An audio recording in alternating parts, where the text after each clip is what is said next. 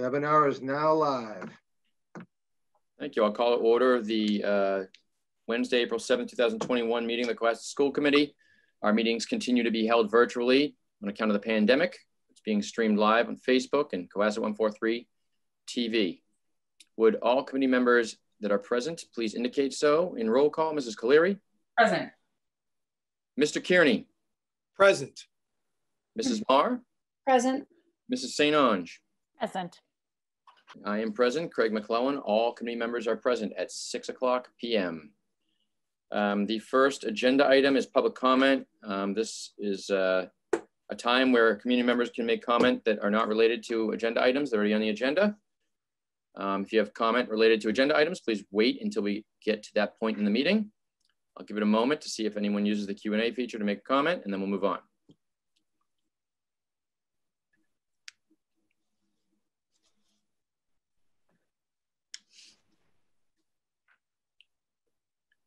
I do not see any public comments, so we'll move on to the next item on the agenda, which is the superintendent's report. And at this time, I would respectfully turn the meeting over to our superintendent of schools, Dr. Patrick Sullivan. Thank you, Chair McClellan, and it's good to see everyone here. It should be a good meeting. Have some very nice presentations and items on it. Chair McClellan, before we begin, I'd like to make a request because I'm going to be inviting Athletic Director Rotundi onto the panel in a moment. I'd wonder if we could move the high school turf and track, and well, I'd say the Deer Hill softball field up to the superintendent's report. And then I would wonder if, because he's here, if we could also move the high school turf and track up. And I would think they would come after our Safe Harbors presentation, if that's amenable to you, but I know that's your purview. We're just kind of thinking out loud on this one. Sure, I think it makes sense, but I would seek a motion from the committee in order to do that. I don't know if there's a motion to that effect to assist Dr. Sullivan with those with that logistical change. Is there a motion to that effect on the floor? So moved. Motion made by Mr. Kearney. Is there a second? Second. Seconded by Mrs. Kaleri. All in favor? Mrs. Kaleri? Aye. Mr. Kearney? Aye. Mrs. Marr? Aye. Mrs. St. Ange? Aye. Aye. Craig McClellan. Dr. Sullivan. That motion unanimously passes. So let's do it. All right. Well, we'll take off here. So obviously, it's been a big week in Cohasset Middle High School, and it's wonderful that for the first time since March 13th of 2020 that we've had all of our students, except for those who have opted to be full remote, but basically all of our students back full in person. It's been really heartwarming for me to see that. And, you know, it goes to, you know, to say a lot of work was put in to make that happen, but it's really nice to see that coming together. I thought I'd start as I did when we had our full in-person return for our elementary, just with some photos to kind of show you some of the things that have been going on during the last few days to really celebrate our students returning. So I'll just share it. It's nothing fancy, but kind of gives you an idea. First off, really there were a lot of welcoming messages outside but from the PSO, inside from students and teachers. And I really liked this one just to start off. It was on one of the lockers, and at the middle school, it just says, "The day has come where two cohorts unite and become one community. Welcome back." And our students, this is in our middle school. This is during utility period. They were happy, you know, as I did when I walked around and Dr. Scollins did with the elementary return. I couldn't help but ask the students, how are you doing? Are you liking this? And it was obviously not surprisingly, the middle school students were a little bit more exuberant, but you know, people were definitely happy to be back, seeing the teachers as one whole class. And you know, my feedback from the staff is that it went very well. I certainly am very proud of the work that the staff is doing to connect the students, both academically and of course from a social emotional perspective. Here are some more of those messages. You know, remember to have fun. We got this. They adorned almost all of our middle school lockers which was nice to see. Our lunch was in full effect. This is lunch, middle school lunch, I believe. And this is our cafeteria. And then of course our gymnasium. Just some students coming in. I don't know this student. He probably would hate me to have this up there, but he was on Twitter, so I did put it on here.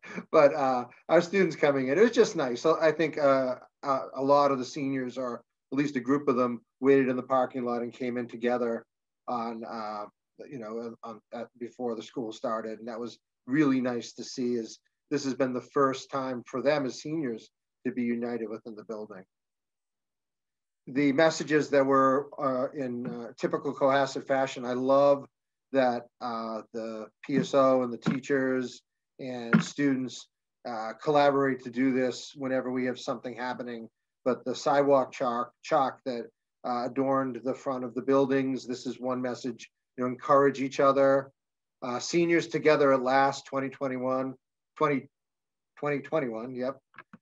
And, some balloons that were out there blowing away in the wind from the PSO. Some nice touches. Here's a high school classroom. See, this is double thumbs up. Who said they weren't exuberant? Together again, just some more of the sidewalk chalk is just sort of a collage of them coming in. It should not go without mention the efforts of our custodians. And I have to thank Sue Owen for her work with this, the principals. We ordered something like 400 desks, that some of which are still coming in, but the efforts to get these off the truck, get them all assembled if they needed to be assembled, and to get them placed in the classrooms was really wonderful. And they did it very quickly and very well.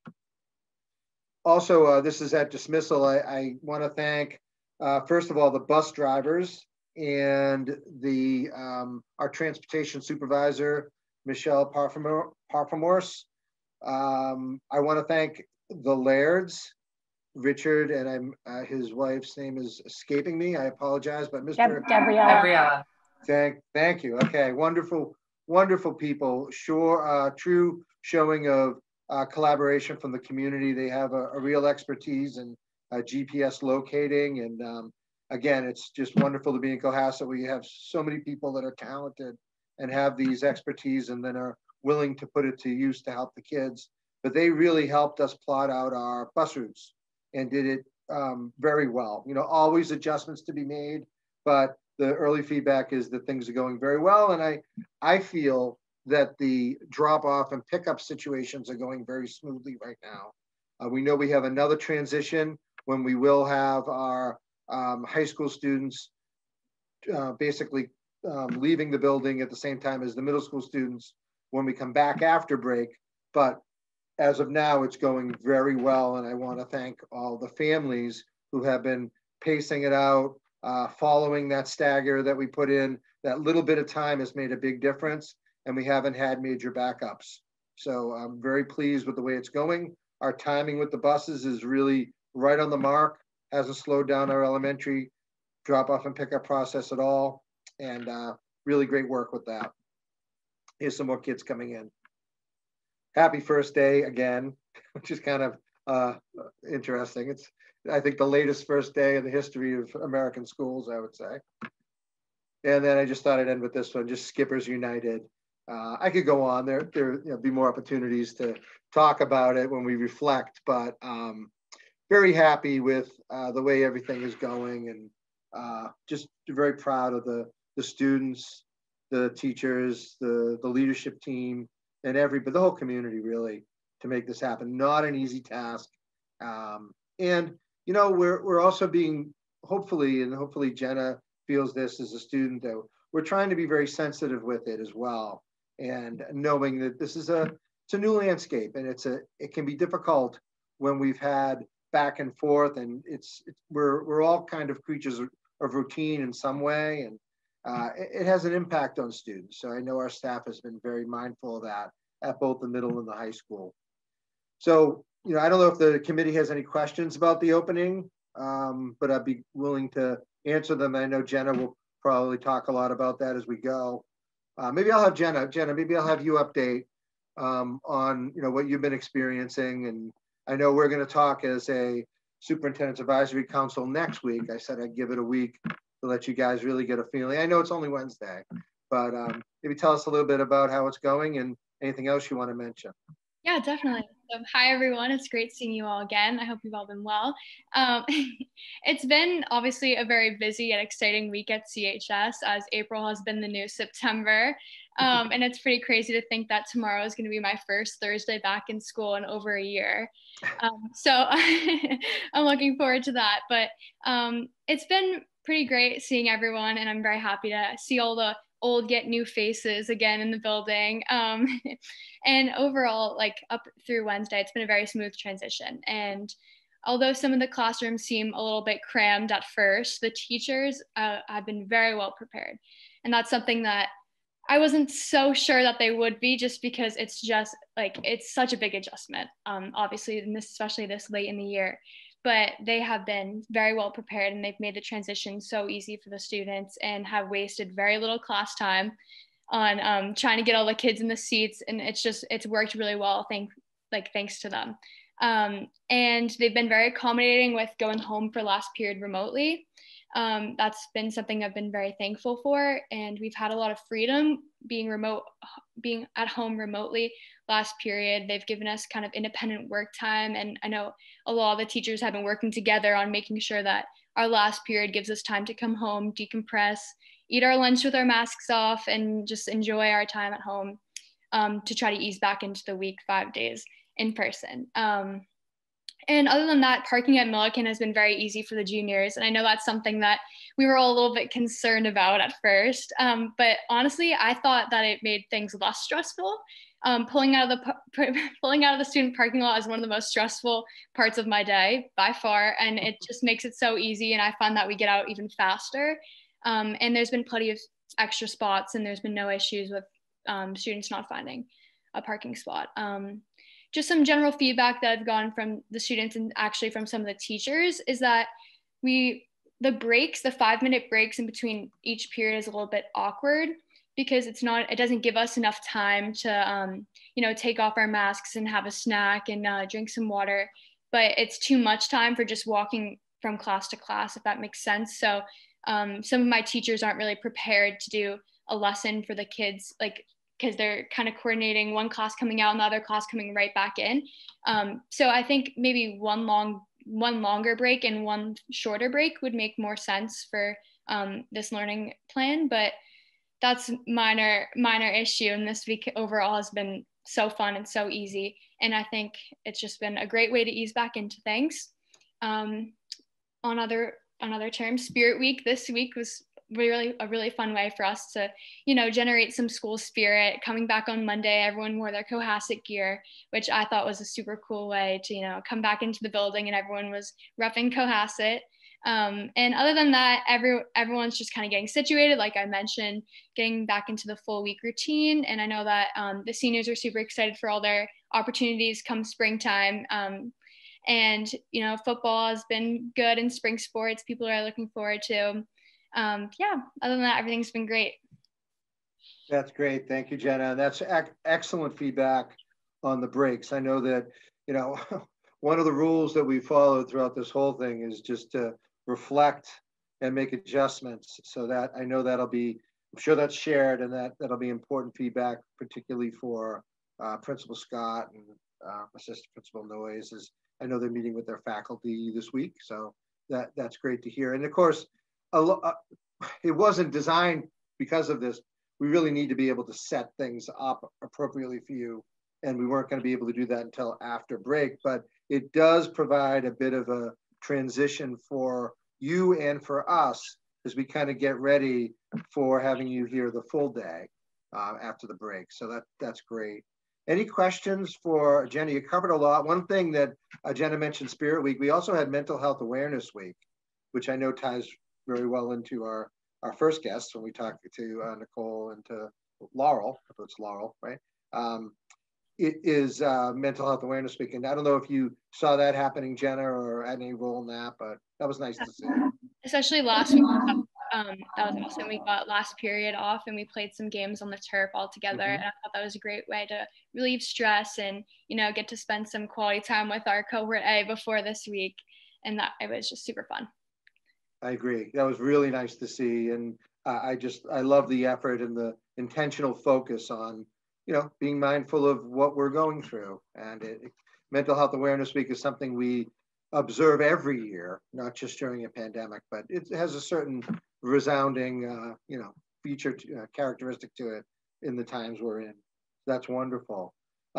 School committee, any questions for Jenna as we kind of get into the full in person a little bit more? Ms. Mar. Hi. Thank you, Jenna. That was a great presentation, and it's great to see Dr. Sullivan's pictures and hear your enthusiasm. You mentioned the sports have, you know, we're in the middle of fall too, which is football, and spring sports will start soon. Mrs. Moriarty had provided earlier in the school year, you know, a kind of an outline of things that were going on with the arts and some of those extracurriculars. And I'm wondering if there are plans to kind of ramp it up a little bit now that everybody's back full time, and add to maybe some of the more in-person meeting of different activities and clubs.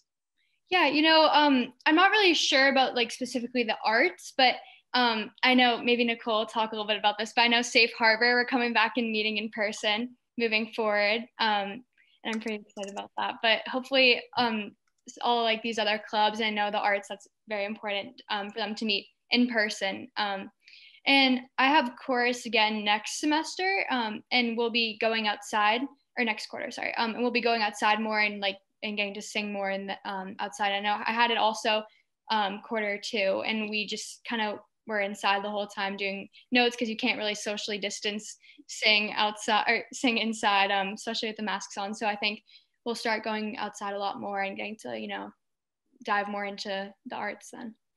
Yeah, I think I would just piggyback on that and say, yes, they are absolutely going to ramp up some of it because they can, because it was limiting, and our arts department is second to none. They're wonderful. They do a great job, but we shared the burden of some restricting factors just with our, you know, with COVID there. So yes, you can expect more outside work and a ramping up as we have a little bit more knowledge about what we can do with singing and instrument playing and all that.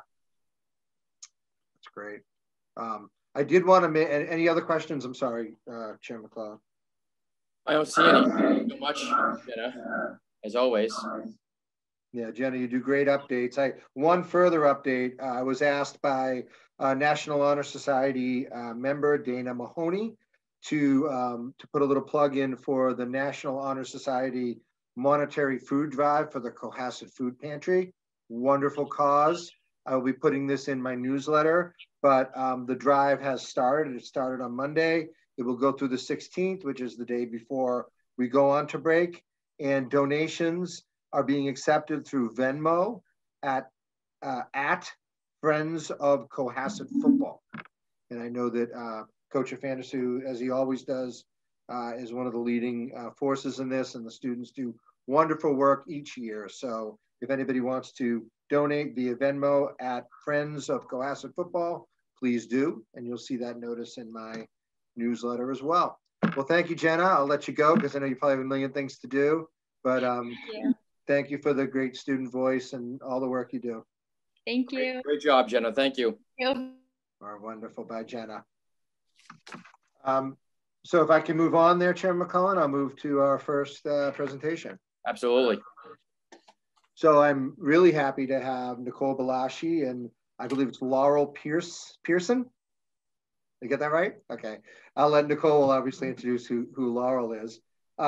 But I just want to publicly thank Nicole and Laurel for the work that Safe Harbors does for all the students in Cohasset, and the collaboration with Cohasset Schools is really strong and so appreciated. It's really one of the beacons of light in this community. And you know, thank you, Nicole, for all your work. So Nicole has a presentation. Nicole, I'm going to make you a co-host. Sure. And that way you can present, but I also have if you can't have any trouble, I can probably call up on the screen your presentation. Nope, no trouble at all. I leave it up to the phone. All my tabs. All right. Just go ahead. See if it goes into present mode. Can you still see it? Yes. All right, beautiful. So thank you for the introduction, Pat, and I echo your appreciation that you have for us, for the schools and the community, because it certainly takes a village, and that sounds super cliche, but it's true. So thank you, school committee. I have a lot that I'm going to cover and hopefully get it out within 15 minutes and then answer any questions. So thank you for inviting Laurie. So it's Laurel Pearson, but we call her Laurie. And we are so excited to have her on board. She's our new project coordinator. So this evening, I'm gonna speak about a little bit about who we are, what we do, and what we've been up to for the past 12 months in the community, and then specifically to the school. So for those who may not be familiar, Safe Harbor is a community substance use prevention coalition. And our driving mission is to continue to foster a strong and inclusive community that encourages healthy, responsible choices when it comes to drug and alcohol use. And then in doing so, we aim to reduce and prevent underage substance use and adulthood addiction.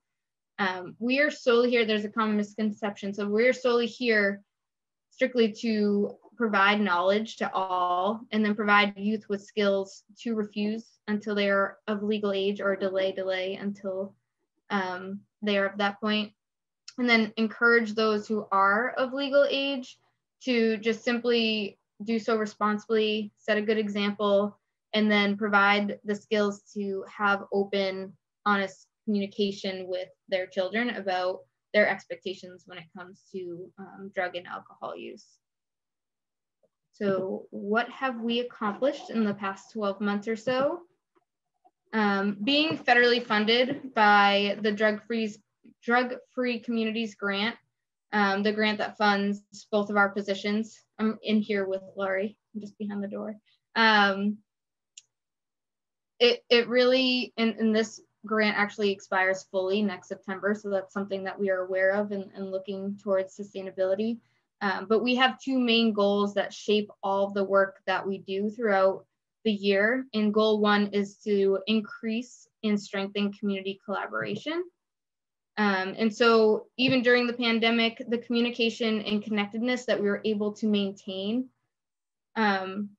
really strengthened and built upon our partnerships across the board. We continued to hold coalition meetings virtually, knowing that this work needs to continue, specifically during a time such as this. And during these meetings of brainstorming, we were able to have connections and had the opportunity to make partnerships with organizations that we didn't necessarily have the opportunity to have at the table previously. And here you can see some of the ways that we've used communication. These are communication methods and how many community members we have reached.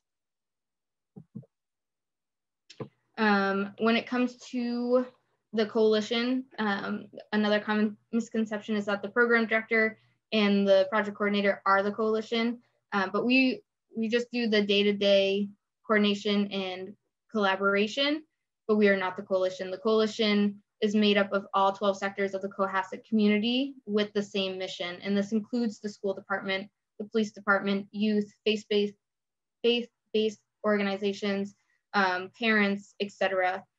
And it truly takes a village, as I mentioned, and we're so fortunate to have Cohasset Village behind us and on board every step of the way.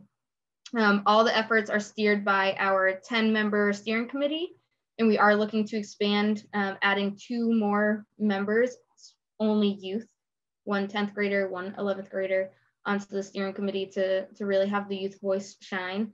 And then we have smaller working groups like a data subcommittee and parent subcommittees that really come together to talk about what they need and what they're seeing. And then we have our youth. So of course, our greatest working group is the youth arm of the coalition. also known as youth ambassadors. And the ambassadors continued, I give all kudos to them. They continued to meet virtually from the start of the pandemic, from March 17th through June 2nd, broke for summer and came back stronger in September. And they continue to meet every week, Thursdays, 4:30 to 6. And they have increased. We started, you can see here, 7 members in 2018, and we have 50 registered ambassadors for 2021. And as Jenna mentioned, we're so excited to finally, a little over a year, come back in person starting after April break. So we'll get a few weeks together before we break for summer. And then here, just, well, they're led by we have 4 youth leaders and 2 in training. And then these are just a few quotes from current and previous youth ambassadors speaking about, it looks a little blurry on my end, but speaking about how the program has either helped them or how they see it as a benefit for them and their peers. And then goal 2 is to reduce youth substance use within the community. The most recent collection of data occurred in April 2019 and will occur again this spring. The school administers the wellness survey every 2 years. But when comparing 2017 to 2019 data, we have seen a decrease in the 3 main topics when it comes to alcohol, marijuana, and prescription drug use in the past 30 days. Although this is super positive and we've had positive impacts, we are well aware from the data and anecdotally that we still have issues that we need to address when it comes to binge drinking, parental approval, drug driving, and mental health being the biggest one. So Safe Harbor continues to be committed in addressing those throughout the year and beyond. And always we are welcoming input and suggestions and townwide participation because that's how we'll make the biggest impact. So what have we done in the past 12 months to target their substance use when it comes to youth?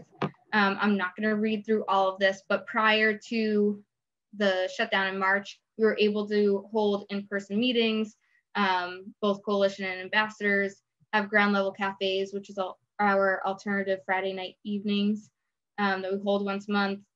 And then after the shutdown, as I mentioned, we continue to hold those open coalition meetings and we're able to work with the police department and increase some patrol in our high-risk underage drinking areas and also address IDing issues that occurred during the peak of the pandemic. And then when it comes to the ambassadors, they honestly were our saving grace. They continued on with all the coalition goals. And they took the stage in January at the Osgood and did a presentation for pre-K through 2. And the core learning points of that presentation were someone else's medicine might be bad for you. Never give yourself medicine. And if you find medicine, tell an adult.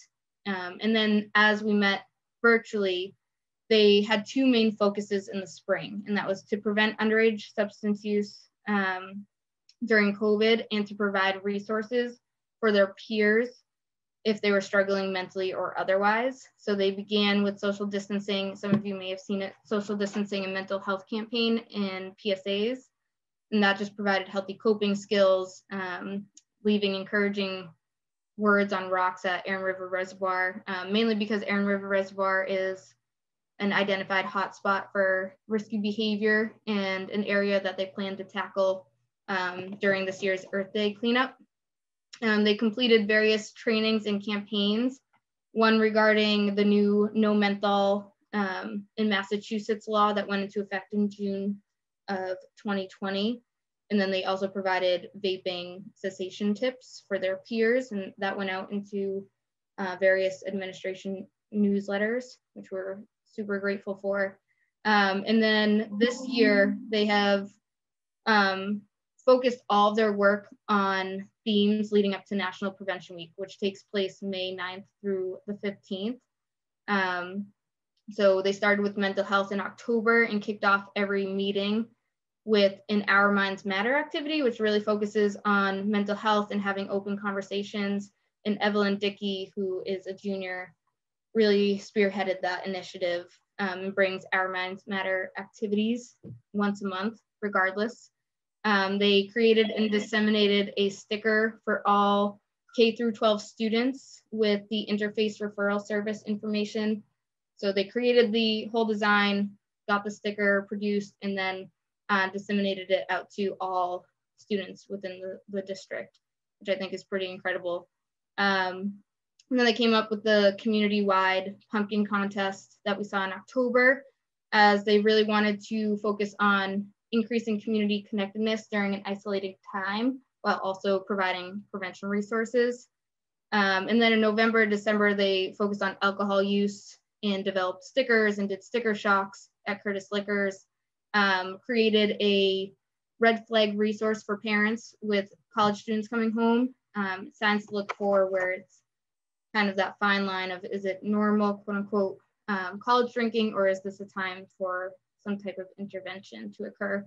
And then they're working with Steve Rotundi and a few of the teachers at the high school to bring an athlete committed code of conduct. It's in the works, and they're looking to implement that to really hold the athlete student body accountable and be role models, because they're really the leadership, or not the leadership, but that's the part of the school that a lot of the students look up to. So that's in the works. And then many additional accomplishments throughout the year included the ability to offer successful drug-free alternative events for youth and families.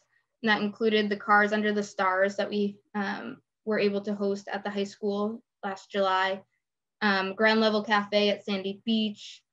We had the community-wide pumpkin contest, as I mentioned, and then an in-person overdose awareness vigil that we host annually. A few virtual parent and caregiver trainings when it came to quarantine and pandemic parenting. And then we launched our Safe Homes campaign, which I can get into a little bit down the road.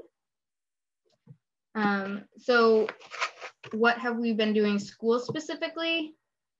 In 2020, we sponsored the mental health support modules, which are still up on our website.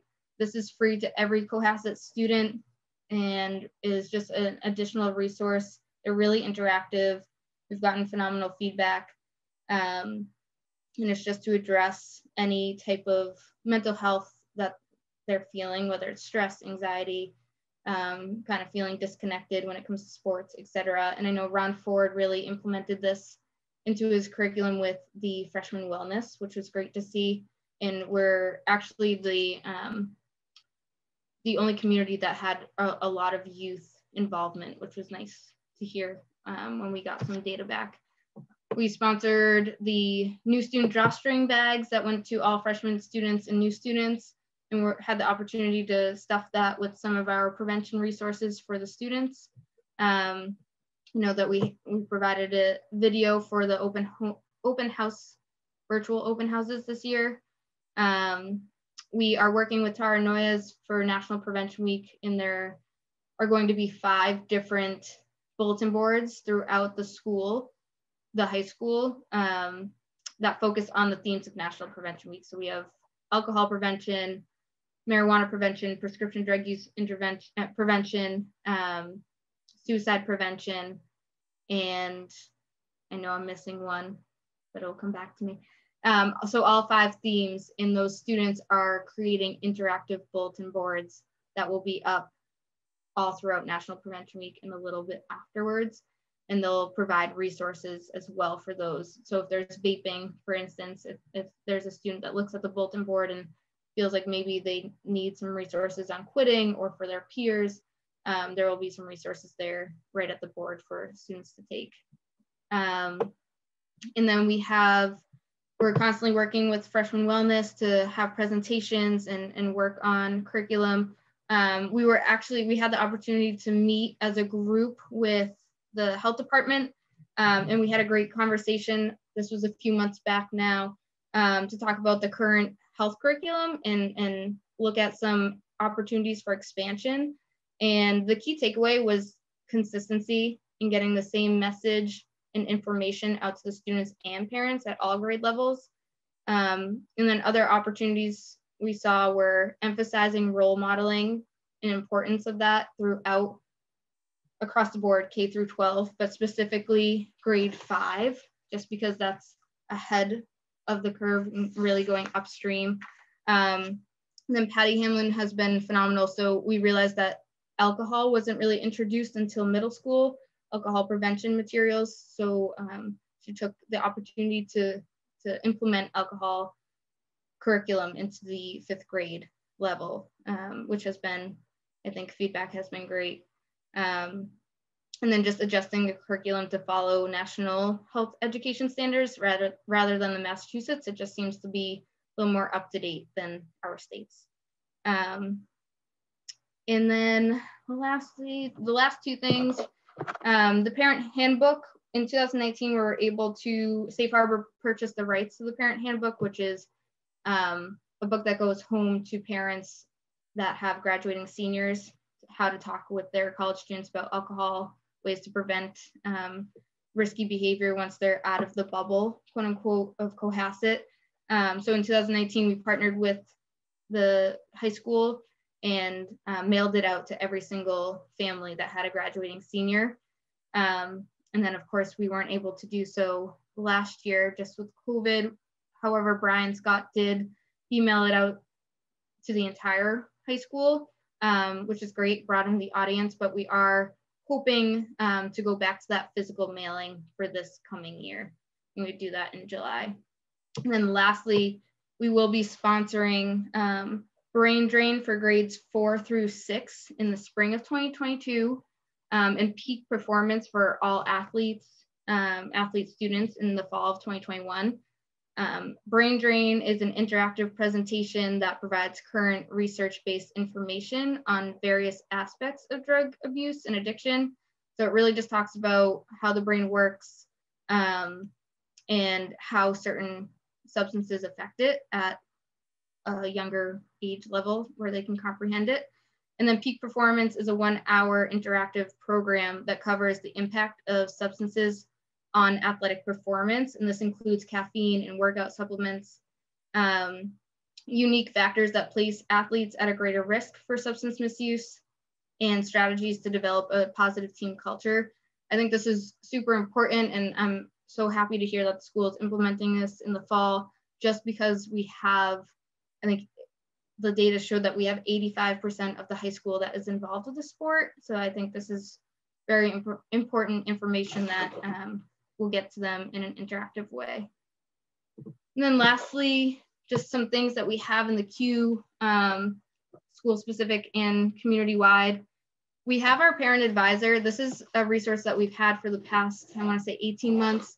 And I'm not sure how many people know that we have it and offer it. It's a free and confidential service offered to all Cohasset residents who may either have a family member or a friend, or they're personally struggling, who would like to talk to someone who has gone through this before, rather than calling a number on the back of an insurance card.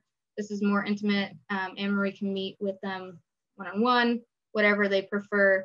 But Anne-Marie has 10 years plus of experience navigating the often complicated world of addiction. So all the information to contact her is on safeharborcohasset.org under the programs tab. It's just a great resource that we're able to provide. And then we have our open coalition meetings, the last 2 of the year. One is tomorrow morning, just a little plug, tomorrow morning at 11 a.m. And then the last one is June 3rd. And those are opportunities, great opportunities for parents and community members alike to just come hear what we're doing, what's in the queue, and share input. What can we be doing better? What are we missing? Because oftentimes we get tunnel vision. So we always welcome new perspectives. We have the Spring Into Action that the youth ambassadors have put into place. This is where the whole goal of Spring Into Action was to just spread community cheer through delivering a plant. and all the proceeds go back to the youth ambassadors. So tonight is the last night to order plants, and they're up to, the last time we checked, 92 plants that were ordered throughout the community, which is awesome. We'll be at Earth Day, Drug Take Back Day on April 24th, giving out doTERRA. We have another ground level cafe at Sandy Beach on May 7th, and that is, we have to limit the number of people, so those spots are filling up. So if there are youth that want to attend, we highly recommend that they registered ahead of time. And then the last one I just want to mention is the Wellness Wednesday emails. We partnered with PSO. In the past, we've had Guiding Good Choices in person, and the pandemic has really limited the way that we can do that. So the PSO, starting April 28th, will have 6 weeks every Wednesday, information that comes from Guiding Good Choices out to the parent population, just ways and skills to have open communication with their children, some uncomfortable topics, how to navigate through it. And we're really excited to see that kind of flourish and unfold. And then, yeah, we're just ramping up for the next year. Year 4 youth ambassadors will start in September, so we're already planning ahead. And then lastly, if you want more information, lend us your lawn. We are always looking for a lawn for our lawn signs for National Prevention Week and our Safe Homes campaign.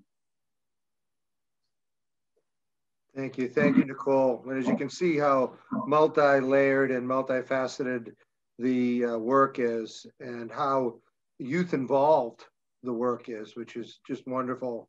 And obviously you can see a lot of collaboration throughout this too. So again, I just want to reiterate my thanks to Nicole and to your organization for the work you do. I don't know if the school committee had any questions for Nicole. Clearly there's a lot to digest there, but that's a good thing because it means there's a lot happening. Mrs. Scalia, do you have any questions? I would like to say a few things. First, how incredibly fortunate I think we are to have you in our town, Nicole. And I'm sure Laura will feel the same about you. Welcome. And I just can't believe how amazing your work is and transformative, really. We can see the results. You've clearly laid them out. They're tied to data. I think the work that you do is phenomenal, and I want to thank you for it. I am very interested to see, it's like, is it a good thing or a bad thing that we're gathering data on the heels of a pandemic, right? Because it's definitely going to skew, you know, I know for grownups, this has not been a deterrent for substance use. So I imagine that the data will be slightly skewed, but I'm really interested to see what it is. So I'm glad that you're gathering it. Thank you for doing all of that work. I want to say that I was at the Samantha Skunk presentation, and that is like one of my very favorite things that you guys have done, because I really, really believe, and you know, I was excited to hear you talk about alcohol education going into the 5th grade, because I think the earlier we can explain to our littles, the more they will just sort of grow up with a different understanding of and a perspective on this issue, right? So I really think that Samantha Skunk was awesome because the big kids taught the little kids, right? And so there was a lot in it for both of them. The one question I have, which is probably a silly one, because there's probably an obvious answer, but the programming that you talked about for student athletes, that seems great. I really am excited that that's happening. I was wondering if there's a parental component to that specifically, or if it's just sort of whether the parents will get information about that. In regards to the peak performance? Yeah. I don't know specifically, and Leslie, correct me if I'm wrong, but I think it is, I would assume that information would go out to the parents to give them a heads up that this is occurring, but I don't know if there is a parent component like there is with Drug Story Theater, where there can be a Q&A. Yeah, that's a good question. There is a component for parents for all of them for the Dream. brain drain. And for, I do, you know, I can go back and look at my notes to see, but it's pretty comprehensive through Karen, and they do a nice job. So because the parent component is really huge. Yeah, Karen. Yeah. So yeah, there probably is something. Yeah, they've been doing this for a long time, and the education of parents is just as important as the education of the students, right? Because they're I think sometimes parents, understandably, because it's totally like socially acceptable behavior, right? Like I think sometimes they don't necessarily understand that because their children's brains are still developing, that it has a profound impact, and I think that maybe just sometimes that surprises people. So. Right. Thank you so much. Thank you. I appreciate it. Thank you, Mr. Cleary. Mr. Kearney? Yes, absolutely. Thank you, Nicole, and your staff. And I'm one of the lucky parents that have three, we have 3 of our children in the program. And it is one of the best things that we've ever done. And you talk about the last year, you guys were fantastic, stepped up, kids were all in different rooms talking, and they were communicating and getting the message out there. And, you know, I'm living the dream with you guys. And I would just say to people, folks out there, that sign your children up for this. And it was the best thing that I ever did. I mean, and we're just reaping the benefits now, because to Ashley's point about like educating, you know, why it's important that kids don't drink because their brain's still developing.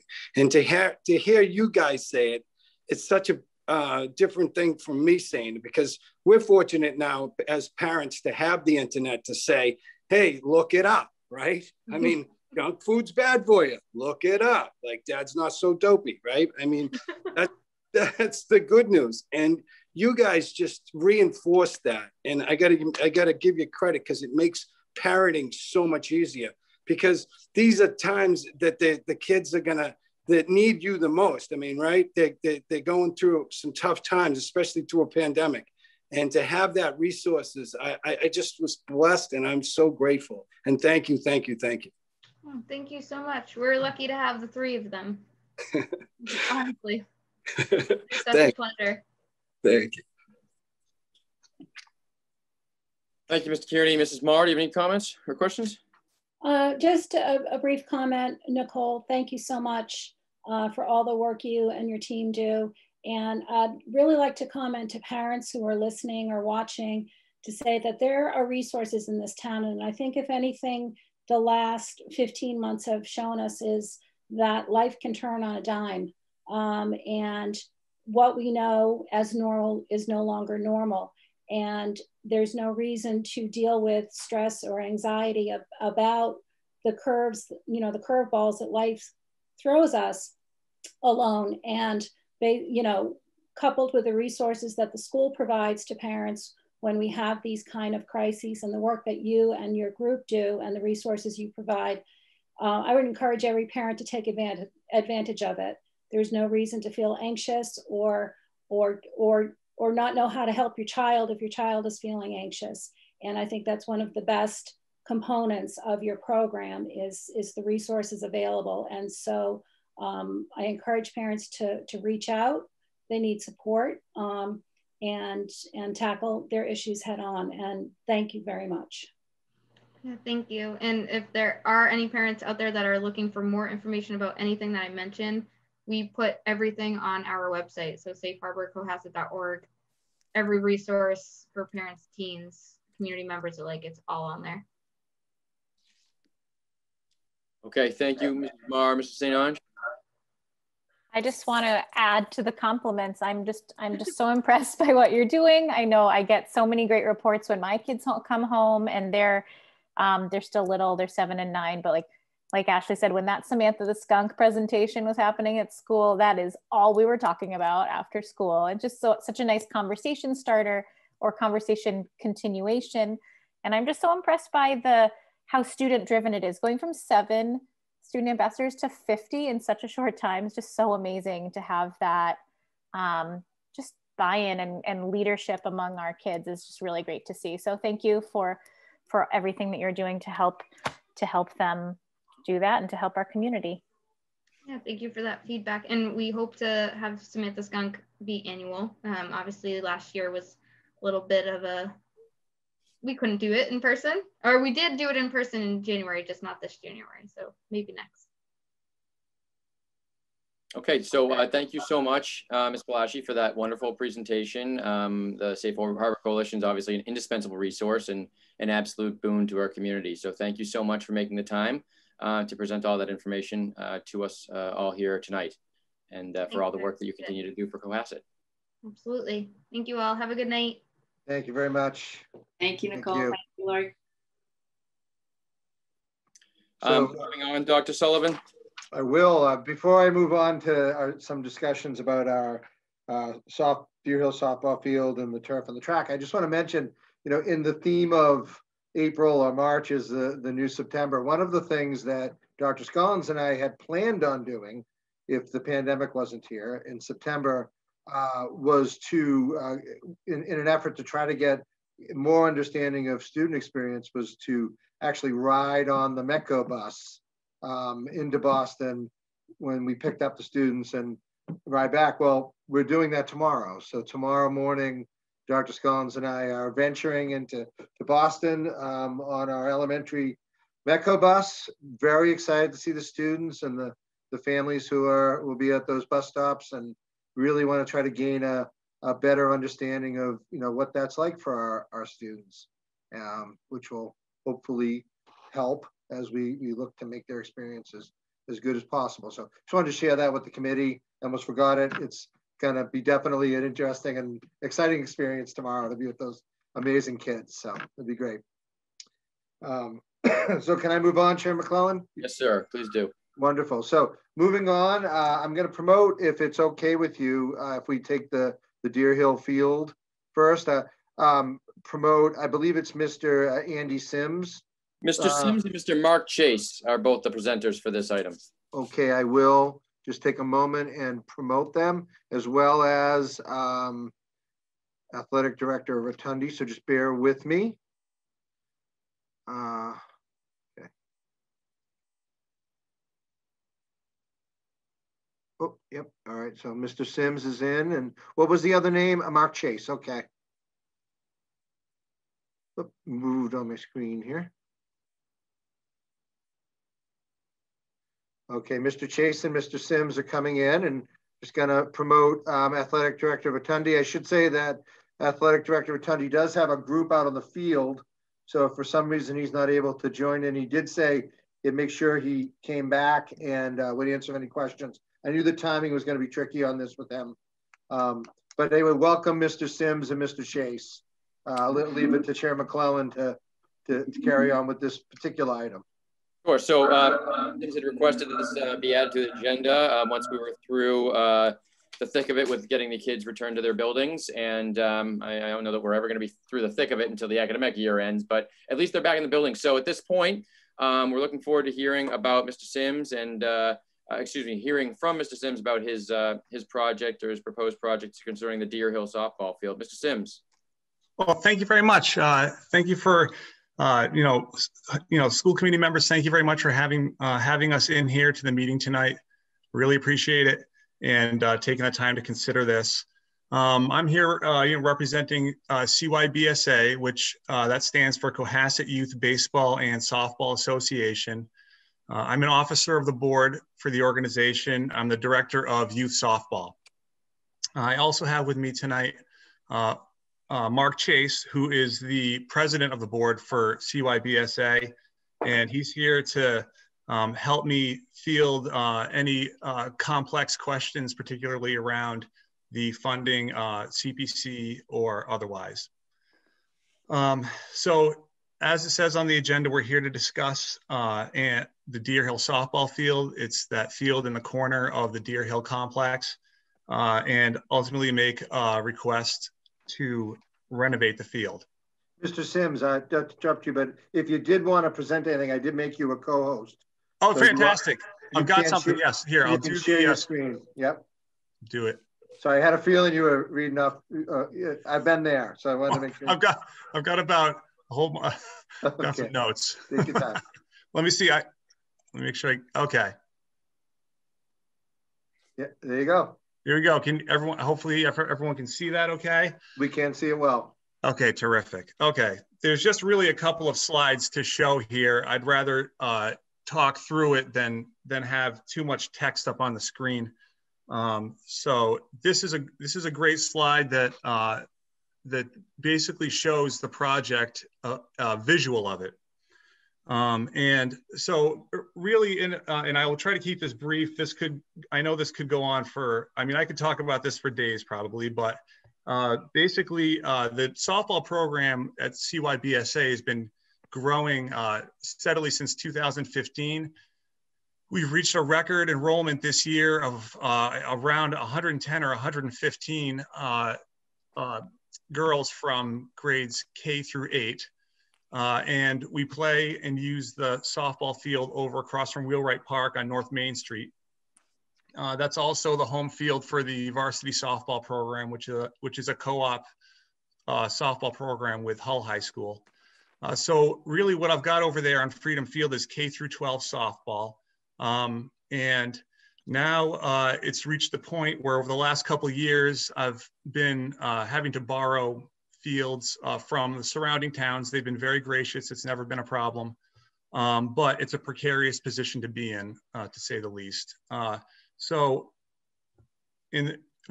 with that in mind, we started looking to try to source an additional playing surface for the softball program.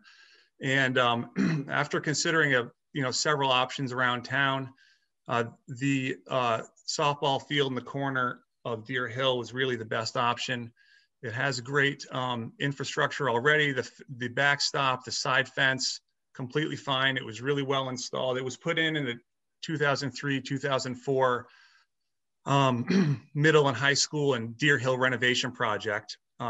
And we would like to please update it, pull out the clay infield and put in a really low maintenance, high drainage stone dust for an infield there. No changes to the outfield. So the scope of the project is limited to the infield of that softball field.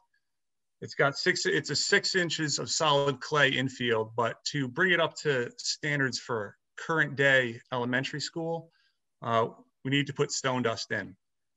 This will make it really an all season, all weather type of field, and with a very far reaching benefit for playing at recess, kickball games, physical education classes, as well as field day, and then also to provide an additional playing space for the softball program. The primary age group that would be using this would be really the Deer Hill age group of grades 3 through 5, and also the Osgood's K through 2. That's how our program is set up into those age groups. Just one quick thing here, if you can see my cursor, this area right here you can see the sideline of the painted sports field here. In this case, it's a lacrosse, but it can also be the field hockey field. My youngest daughter plays field hockey, so I'm familiar with that, with the dimensions here and what they use the space for. In this area, there's a 17-foot grass buffer between the outermost part of this stone dust infield and this painted sideline of the other sports field. So 17 feet of grass will be there. The construction, the vehicles and excavation equipment will be using the paved roads throughout the area, coming right around here through over to Osgood. And using this access path, it's more like a road. It's about 20 feet wide, and it can easily handle the construction vehicles that will be coming through there. There'll be absolutely no movement across here in this open grass area of construction vehicles, no interference at all. It's all back through this path behind the home plate and working in this infield area, just in and out of this area right here. So that's basically the logistics of it in a nutshell, plus a couple, put into 2 aluminum benches, and we're good to go. Basically, I'm gonna try to advance the slide here. Basically, the vision here is an elementary school in Marshfield, Massachusetts, that uses this same model, and they have a pretty large campus there, but let me scroll this up here. They have several of these fields on their elementary school grounds. And this is basically the prototype of what we want it to look like when it's finished. Just a stone dust infield in an open grass area. This is a multi-use area for GWS in Marshfield, with other sports sharing the outfield, so on and so forth. So that brings me to go over the specifics. I just want to make 2, while I have the floor here, I just want to articulate the 2 requests that CYBSA is making of the school committee. And then I'm happy to field questions and go on, so on and so forth. So basically, the first request that we're making is we're requesting permission to please renovate the infield of the Deer Hill softball field, and we're not requesting funding from the school district for that. We do have a CPC application in progress, or otherwise fundraising. And then the second request is related to facilities use fees. And I want to make sure I'm reading this to make sure I get it correct. If CYBSA receives a CPC grant to cover the entire cost of the Deer Hill project, then we simply request that we pay the same fees as the other sports programs that use the facility. And then, but if CYBSA pays for all or part of the project on our own through fundraising, then we please request a fee waiver for using the facility after making the effort and the investment. There's one adjustment to the timeline I wanted to make also, and it has to do with my own learning curve on basically town government affairs and CPC application process. But basically, due to the CPC funding timing, if we do end up receiving a grant, the earliest we could really receive the check and begin renovation work would be July 1st, 2021. So additionally, regardless of the CPC grant, contractor availability has us pushed out until mid or late June anyway. And based on those logistical details, the project won't be underway for this spring. One other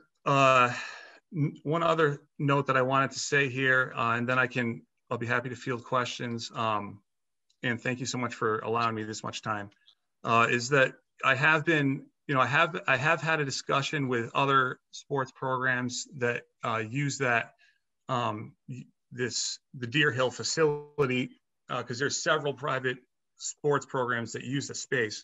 And I have had a discussion with Cohasset Youth Lacrosse regarding the field scheduling needs, because there is specific timing where evening softball games would be in the springtime, would be at the same times that Cohasset Youth Lacrosse uses the field.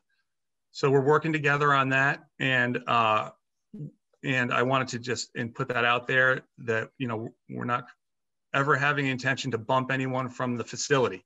We want to work together, and for softball, it's just baby steps. We would love to just get a basic field set up to play a couple games a week. And this fall is field hockey season, and I'm looking forward to working with field hockey in the same regard. My daughter plays field hockey and loves it, and I'll be in touch with them also. So thank you very much. If I'm happy to field questions now. That was the high level, but those were the things I really wanted to cover. Okay, thank you so much, Mr. Sims, for your presentation. At this point, I know that there are some anxious members of the community ready to ask questions here. I would ask the committee to consider whether or not we can open it up, as we sometimes do, to community questions first. I don't know how many there are, but I know that someone's been very anxious about it. So it's up to the committee though. So if there's a motion to the effect of allowing us to go to community questions first, I'm certainly willing to entertain that. Is there such a motion on the floor? So moved. Motion made by Mr. Kearney. Is there a second? Second. Seconded by Mr. Sionge. All in favor? Mrs. Kaleri? Aye. Mr. Kearney? Aye. Mrs. Marr? No. Mrs. St. Ange? Aye. Craig McClellan? Aye. That motion passes. So we will go to community questions. The question is from Mr. Russell Benetti. He asked, he does not note his address for the minutes, but he asks, how long is the waiver for fees? Should CYBSA pay part of the project? How much is considered part? So Mr. Sims, I don't know if I should be directing these questions to you or Mr. Chase, as you mentioned, he might be there for some support there. I don't know who wants to answer that question. And Mr. Benetti just chimed in with his address, which is 20 Parker Avenue. Okay, great. Thank you very much. I appreciate that. And Mark, if you would like to comment on that, I would really appreciate that. Okay. All right. Mark Chase, I'm here. Can you hear me? Yes. Okay, good. Yeah, this is Mark Chase. Got you now, yeah. Okay. We've been to the CPC. I understand Russ's question. He is concerned about that. Nobody has discussed what portion, how much we would have to pay in order to request the user fee waiver. But I don't think that's an issue, because if it is an issue, we just won't ask for one. And I don't believe that's a stopper from the point of view of CYBSA. But we have been to CPC. We had a vote at the CPC meeting, and they voted to fund this project 100%. And it was the whole project was not tabled, but it was postponed a little bit, because I think of some of the questions that may be coming up now. I think there were some reservations that maybe all of the information wasn't available to the CPC members at the time that they voted. So maybe we can answer some of those. But as far as at what point, if CYBSA had to make an investment, whether it's 25%, 50%, 75%, 10%, at what point would we expect to be able to get the waiver? I would say that if there's an objection to it by the town, then we won't even ask for a waiver, even if it's whatever the portion is. I'm speaking for myself, and I think Andy probably would agree with that. I don't think we want that to stop the project. I agree, yes. You agree with that? Okay. Absolutely, right. Okay, well, Mr. Benetti followed up by indicating they agreed to 19,000 and overruns would be outside their vote. Okay. It's a comment, and I'm reading it, and yep. For your edification. So I don't see any other comments. We're going to move on to the school committee comments at this point. Mrs. Kaleri, do you have any comments? Yes, thank you very much for your presentation. I wonder if there has been consideration to rec camp schedule. I'm not opposed to any part of this project. I think it seems like if you all are going to be making an investment in the field, that would be lovely. I just do want to make sure that we're being considerate scheduling wise. I'm sure you would be anyway, but the date did sort of resonate with me as when maybe rec camp might be using the fields. Have you talked to Ted Carroll at all, or anyone on rec? No, we haven't spoken to the rec department about it.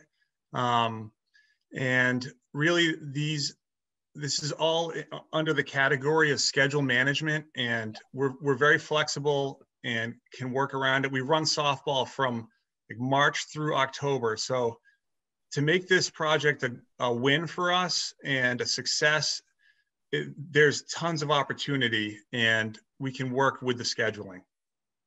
Ashley, it is possible, sorry to interrupt, but it is possible that Athletic Director Rotundi, who's on this call, might have a little bit more information about that just from past experience. I don't know, Steve, if you have any info about that particular scheduling issue, you can chime in.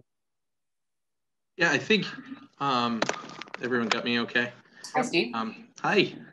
I think in terms of the recreation, yeah, I think some schedule coordination would need to be done around that. But from my conversations with Andy and looking at the timeline of the project, it's really confined to that small area, and it's can be completed in a fairly short amount of time. So I think that conversation definitely needs to happen. But I think with the amount of time that it would take up to start and complete the project is absolutely doable to, meet everyone's needs. Okay, so for me, it just seems like, thank you, Steve. It seems like there's just a lot of, I don't know where the sort of like central place is for scheduling and group uses, and does that rest with us, or does that rest with rec, or? No, it rests with the schools. Okay. We're the ones who determine and approve facilities use. And then of course, the committee is the one in terms of fee structure. It really is the committee's purview for that. But in terms of who uses the fields and when they use it, it really all has to go through the schools. And I think everyone here understands that. But just to answer your question. So then to clarify, we're just meant to decide whether or not we are okay with this project happening and any potential, which there don't seem to be any, budgetary implications. And then you all are responsible for making sure it's scheduled in a way, like the administration would make sure it's scheduled in a way that's not disruptive to any of the groups that need it. Absolutely, and all of that goes through our business office here, through Sue Owen and her team to make those determinations. And of course, with consultation from Steve for, a variety of reasons regarding athletics. But no, that wouldn't change. Okay, thank you. Okay, thank you, Mrs. Caleri. Mr. Kieran, do you have any questions for Mr. Sims or Mr. Chase? Oh, absolutely. First of all, I'd like to thank you guys for coming in. Fantastic presentation. I know you guys have spent a lot of time on this. I can't tell you how excited I am for this project. As a father of two amazing softball players, and it's like you just said, Andy said, 110 girls signing up for softball. That is unbelievable. And I'm in it. I've been coaching my girls since they were in 4th grade, and going through the program and watching it develop and watching the girls just come together and form a team and the friendships. And I just can't tell you how excited I am for the kids at Cohasset and them to be able to, again, play a sport. Today, I dropped my girls off to have practice. They have 20-something girls on the varsity softball team. I mean, that just speaks volumes of why this is needed, because now they can have the opportunity to have another field. Would be just, it's so good for the kids. So thank you again. And I'm totally in favor of this project. Thank you, Mr. Kearney. Mrs. Hahn? Thank you. Yes, hi. Thank you, Mr. Sims, Mr. Chase, for the presentation. Mark, it's good to see you. It's been a long time. Good to see you, Ellen. I know. Mark and I go way back in sports. He knows how involved I've been over the years. Mm-hmm. Our kids are pretty much the same age and have overlapped. So I think this is terrific. I think it's a great use of a dormant space, and where space is such a premium in this town. I am an athletic supporter in every way, shape, and form, and to get kids out engaged in sports does so much for them in terms of their development, in leadership, teamwork, reliability, dependability. So I think it's a terrific project. I do have a couple of questions. I'd like to dovetail off what Mrs. Collieri said about rec camp. So if we find that the project construction is overlapping at some point, would there be any construction fencing put in to protect or deter activity towards that infield area? Oh, yeah, absolutely. We could do that. If there's active camp going on out there, outside of Deer Hill and in that field area while they're working on the infield, we'll definitely have them put up a safety barrier, construction fence to mark that off. Okay, that would be great, because there's also a lot of unstructured use of the fields. We see it on every campus, where kids will go down with a lacrosse ball or a soccer ball and just play on their own, as kids do, which is what we want them to do. So I think some kind of visual deterrent that's also safety driven would be important. The other question also relates to that in terms of if this project is going on during recreation camp, and you indicated that, the trucks, I happened to ask Mr. Bonetti for a copy of the presentation, and there's, truckloads of old infield to remove and truckloads of new infield to put back in. And again, it's a very trafficked, high volume area during rec camp. And if attention could be paid to the scheduling of the truck, I was even just going to suggest access from Old Pasture Road, but I don't think that's a good idea, because that Osgood area is also used for camp. But that really needs to be special attention. You have kids on bike, you have kids walking, you have parents picking up and dropping off. And the last thing we need is something going on with heavy equipment and pedestrians. My next question is about the maintenance. So will the CYBSA allow for periodic maintenance? I would imagine the stone dust might have to be replenished, perhaps not in the amounts that have to go in it initially. Will benches be replaced if they're damaged? I'm just curious about that plan. Right. As far as the maintenance goes, the grass area, the mowing and trimming is just status quo, stay the course with the DPW. And then for the field surface, and that will be really maintained and worked on by parent volunteers of the softball program, as far as raking and keeping that in playable condition. And then the existing fencing that's there is it's all in great shape, and it's been there since 2004. But if per se that's something to consider. Like if a tree fell across the backstop and destroyed the entire backstop, I would probably have to come to you guys to ask what to do next. Okay, that's fair. Will the backstop have to come down to allow access for the equipment? No, absolutely not. Actually, I've been here with three different companies getting the bids for it, and this area is this path right here is quite wide, and then they can bring all the equipment around this side fence, the first base side fence between these trees, and using a small, I'm not an equipment expert, but small little backhoes to dig this out and load up the trucks and then take them on out. Okay. Okay. All right, so those are all my questions for Mr. Sims and Mr. Chase, and I just want to make a comment to my colleagues about this project, and about not the project itself, but about the process. It has, I kind of found out about this yesterday. There was an email sent out, forwarded, keeping us in the loop. I didn't know what the loop was, to be kept in, to be honest with you. And then I was watching the select board meeting last night with advisory, and CPC presented their recommendations, and this was on there. And Chairman Kennedy of the select board, she knew I was in the audience, and she asked me if I would speak on this, and I couldn't.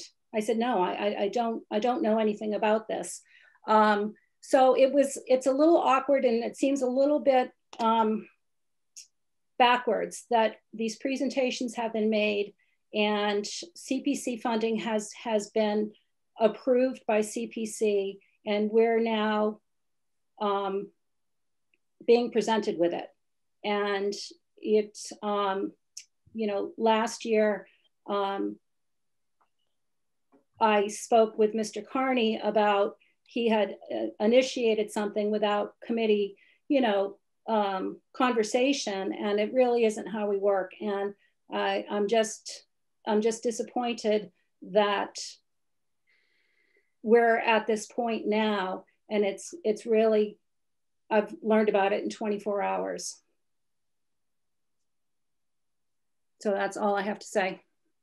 Okay, thank you, Mrs. Marr. I apologize that that you didn't know about this ahead of the select board meeting last night.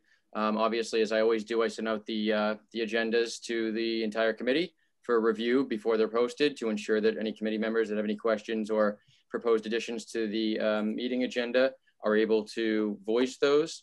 You know, again, in the during the preceding week before the meeting, so that would have been at the end of last week. With all due respect, it was so vague. It was so vague that I didn't know what to ask. It was a very vague agenda item. Okay, well, I mean, obviously we titled it Deer Hill Softball Field. I don't know how that's what it is. So I don't know. I mean, beyond forwarding these things, I mean, I don't know how else to communicate every single issue. I mean, that's why I do it. So, you know, we can talk. I mean, you know, obviously offline about it. This is exactly the reason I do that, to avoid this situation. It hasn't been done in the past, frankly. So, you know, I try to give everyone an opportunity to do that. But, you know, obviously that effort failed in this particular case. And for that, I apologize. And I understand that's probably an awkward situation for you to be called upon to comment something that's related to the school district. And as a school committee member, you're unable to do so because you weren't equipped with the information. That was not something that was intentional or purposeful. I guess that was just inadvertent and unfortunate circumstance. And I'm sorry that happened, but I did employ some measures to guard against that. And I didn't receive any questions or comments about it. So here we are. And I guess there's nothing we can do about it. I'll try and make things more explicit on the agenda moving forward.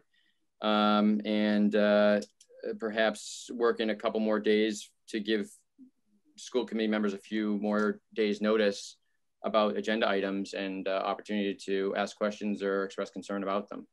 Could I say something about that, please? This is Mark Chase. I just going to say that a lot of this is probably maybe our fault because we're kind of novices at how you go through the system in a situation like this. So I don't want to speak for Andy too much, but I know that he went through and talked to various people in the school department and worked his way through the maze of different entities there. but you know, I don't think we really were aware of exactly what procedure. I mean, I know on my end, trying to go to the CPC and to the advisory committee and the select board, I know that part of it, but going through the school system, I think we're just taking one baby step at a time. And perhaps we should have been doing something else. It may have been our fault that we didn't notify all of the people that we should have notified. Ellen, it might be our fault rather than somebody on your board, because perhaps if we went through the right process, if we knew what it was, you would have been aware of this a long time ago. But we apologize for that. Can I say something? There's no reason to apologize, Mr. This is everyone on this screen right now. All we're trying to do is better the school district. Mm-hmm. Okay, everyone on here. So, you know, you guys are coming up with a project. You're doing the best you can. You're trying to invest in our school district. You're trying to make a positive change here, and there's no blame to be laid, you know, or placed. You know, everyone's trying to do the best they can. So, you know, we're talking about it. Let's move on. And, you know, Mrs. Marr's comments are duly noted, and I can appreciate her position. So, Mrs. Marr, if there's nothing further, I'll move on to Mrs. St. Ange. Okay, Mrs. St. Ange. Thank you. Thank you for the presentation. It's great to have these visuals. I know I had received emails earlier when we were in, quote, the thick of everything this winter, so it was hard to even process what was being discussed. But you know, having these pictures is really helpful. One question I have, actually two questions, and maybe you mentioned it and I just missed it. What is the expected timeline of the actual project? Like once it begins, how long will that take to renovate the field? Andy? I did not mention that, but okay. all three of the companies have said they can get this done beginning to end in one business week. So like, you know, 5 days. Oh, okay. This is quick. This is like entry level stuff for them. This will be easy. That sounds very efficient, and I wish projects at my house went that quickly. Also, in the pathway that is labeled access for equipment, I know you're saying it's wide. Is that going to be able to be used without cutting down any trees? Something that just really bothers me is trees being cut down for trucks. It just drives me nuts. So just curious how that's going to be accessed. Yeah. I'm right with you. Yes, and it looks actually, it looks like it's skinnier than it is. I've been out there many times and walked that area with the potential contractors for this, and the trees have a higher level overhang, but the trunks, it's like as wide as a regular road. It's like 24 feet wide or something. So these guys were like, they were like really happy about that access path and the roadway. It's all like working in their favor to be able to get this done easily and quickly. No cutting down trees. Okay, that's good to hear. Just want to keep that, you know, riparian buffer zone, keep all the animals we can around here. Totally agree. Totally agree. I think some of my questions have already been asked by other committee members. I think it sounds, from what you've presented, it sounds like a good plan. I think anytime that our general community population and school population, and of course softball can benefit from the same project, it seems kind of like a no-brainer. And I just knowing these other details helps to make it feel that way. So thanks for answering questions too. Thank you. Okay, thank you, Mr. St. Ange. Mr. Sims and Mr. Chase, thank you for all your efforts. You know, in general support of it, you know, so long as, and I think that you've made it clear that you're understanding and acknowledging the fact that there's going to be some overlap in scheduling that you're going to have to work around and be sensitive to. It seems like you've adequately outlined the fact that none of the stone dust infield will overlap with the playing surface of the other sports, which obviously would adversely affect the playability, for lack of a better phrase or term, of those particular athletic activities. And, you know, so long as you're understanding that, you know, making this type of investment in the district's property wouldn't give you any sort of exclusive rights over the usage of that field. It's something that you're doing and will benefit the overall district property, and obviously will, I think, outfit the area to accommodate certain sports, so long as they can be fit into the regular schedule and queue, so to speak, in all sensitivity to other sports needs. Is that, is that your feeling? Is that your position? You understand that? Yes. Yep. Yes, we fully do. Understand. Mark, how about you? Yes, absolutely. Okay, well, I don't have any further comment. And at this point, I do just note that Mr. Bonetti did comment that I think he was responding to to some comment that was made that they had already approved this. He mentioned CPC does not approve, we recommend, and our recommendation may be to wait until the fall. He says the CPC is paying for this, but you'd never know it by this presentation. So those are the comments that I'm seeing from Mr. Bonetti at this time. At this point, I am looking to the school committee for a motion to approve the plan well, it's two, Craig, there's two motions, right? One is that to approve the plan, and the other one would be to fund that they don't pay the dues. Can we talk about that for a second? Because is that right? Like, because they're putting in a $19,000 investment, you guys are looking to waive the dues, correct? So Mr. Kearney, just hold that thought for 1 second. So I said Dr. Sullivan just put his hand up, and I just want to know what he's asking before we discuss this topic. Okay. Oh, thank you, Jim McClellan. And I'm sorry to interrupt you, Paul, but I just wanted to see for the committee's knowledge if Athletic Director Rotundi or Sue Owen had any concerns or anything they might want to add, because I just want the committee to have a full picture. I'm not even saying they do. I just wanted to offer them that if you're amenable to it. Absolutely, Dr. Sullivan. I completely forgot. That's the whole reason why we moved it up in the batting order, so to speak. Anyway, so please, Mrs. Owen or Mr. Rotundi, please let me know if you have anything to say here. They might not. I just wanted to give an opportunity. Yeah, I think if you give me about 20 to 30 minutes, I should be able to cover my thoughts and opinion. All right, forget it. No, thank you. No, so Andy was kind enough to, walk the area with me and obviously fill me in on the project. And one of my questions was regarding the existing field. There isn't really a lot of room on the other side of it to move it. So where would the clay and stone dust infield go? Where would it end? And he had the tape measure out, and it's there's about almost 20 feet of space there between the two, 17, I think, to be exact. So yep, they're two separate different playing fields. And again, my thought on it from taking a look at it, I think it's going to be a great enhancement for the Deer Hill School, for the kids that attend there daily, and for the softball players in the community. Okay, thank you, Mr. Rotundi. Ms. Owen, do you have anything to add? The only thing I would add is, it's already been brought up, is just our scheduling. We have we have a calendar within the business office, just to make sure that, we don't conflict with, or they don't conflict with some of the school usage. That's all. Okay.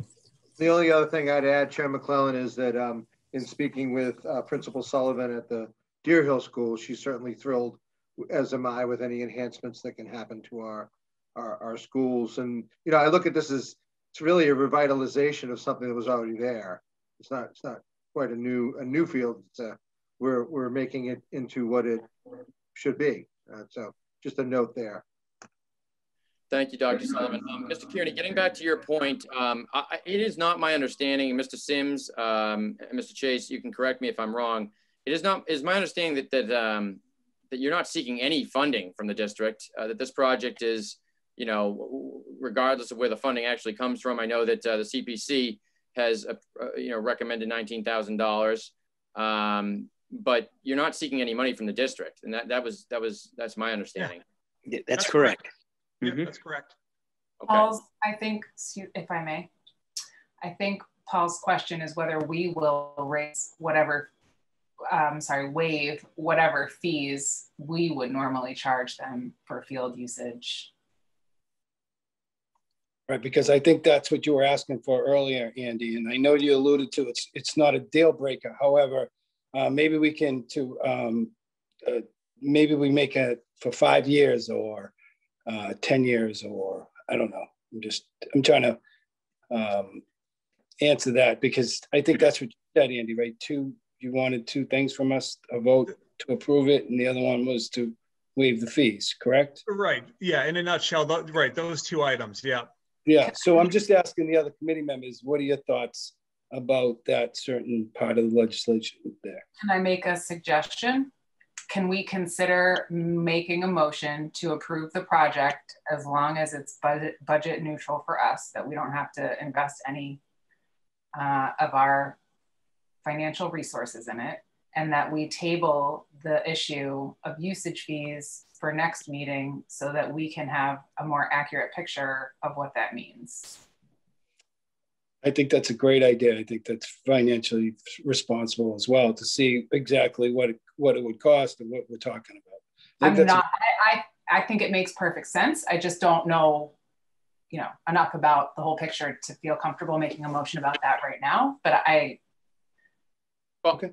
I don't think that we need to necessarily commit to the waiver of any fees right now. I mean, we can revisit that at a later time, like you mentioned. I don't think it has to be next meeting either. I mean, I think that, Mr. Sims and Mr. Chase, if we approve the project, you're going to have to presume that, there is no waiver, that those, I mean, you can seek that at some time. But as far as I'm concerned, we're looking at, whether or not we're interested in allowing this sort of project to take place. And I mean, I don't want to make that contingent upon anything. I mean, if you're able to do it without any sort of waiver, great. I mean, I think that's dependent. That feature of this is dependent on something that we can't answer at this time. Isn't that correct?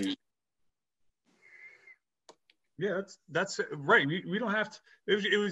Those are 2 kind of like separate independent things. Like basically permission to do the project, and then the thing about the fee waiver can be, we can put that off for the future, or it's not a deal breaker. It's just an idea. That's right. Thank you, Mrs. Marr. Yeah, I'd just like to clarify, because I took a note during Mr. Sims's presentation regarding the facility use fee, is that if the project is funded through CPC, then the CYBSA's request was to have the same fees as other sports that use our facilities. But if CYBSA ends up funding this, then they would like to have a conversation about a fee waiver. Is that correct? That's correct. Okay. Thank you.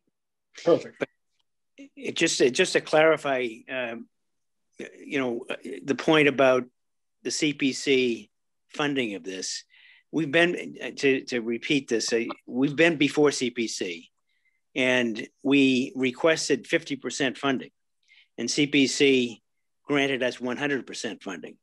So if they stay with that, which I hope they do, I think we're going to revisit that project at the next CPC meeting. But if we stay with that vote, then we don't need to speak about it, because we're not paying anything. We're just overseeing the project, and CPC is paying for it. If there's a different vote, then I think we can talk about it later. That's kind of how we're looking at it. Agree here. Okay. So everyone, okay, what I'm looking for right now is a motion to approve permission for the project. Is there a motion to that effect on the floor? So moved. Okay, the motion is made by Mr. Kearney. Is there a second? Second. Seconded by Mrs. Marr. All in favor, roll call. Mrs. Caleri. Aye. Mr. Kearney. Aye. Mrs. Marr. Aye. Mrs. St. Ange. Aye. Aye, Craig McClellan. That motion unanimously passes. So congratulations, Mr. Sims and Mr. Chase. Thank you for presentation. You have the authorization to move forward with the project, obviously working with the district administration and central office in doing so. Thank you. Okay, thank you very much. Yeah, thank you. Thank you. Thank you both on behalf of the schools. It's wonderful to see this. Thank you. Well, thank you. Appreciate it. Fantastic. Okay, thank you. Dr. Sullivan, moving on to the next agenda item.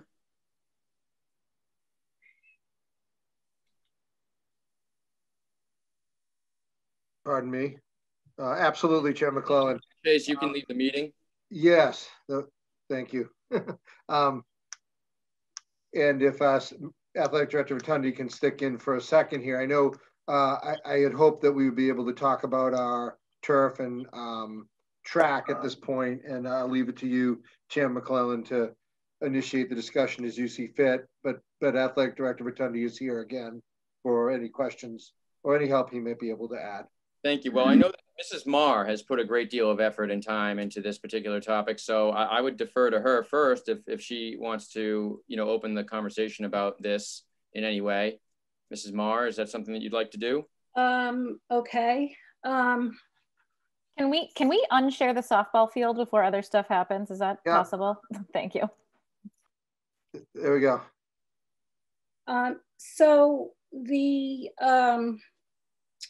I don't know where to start. I'm a little unprepared. So the we have two projects that are wrapped together, replacing the carpet on the turf field. The turf field went in and opened on or about September 19th, 2009, and had a 10-year life expectancy.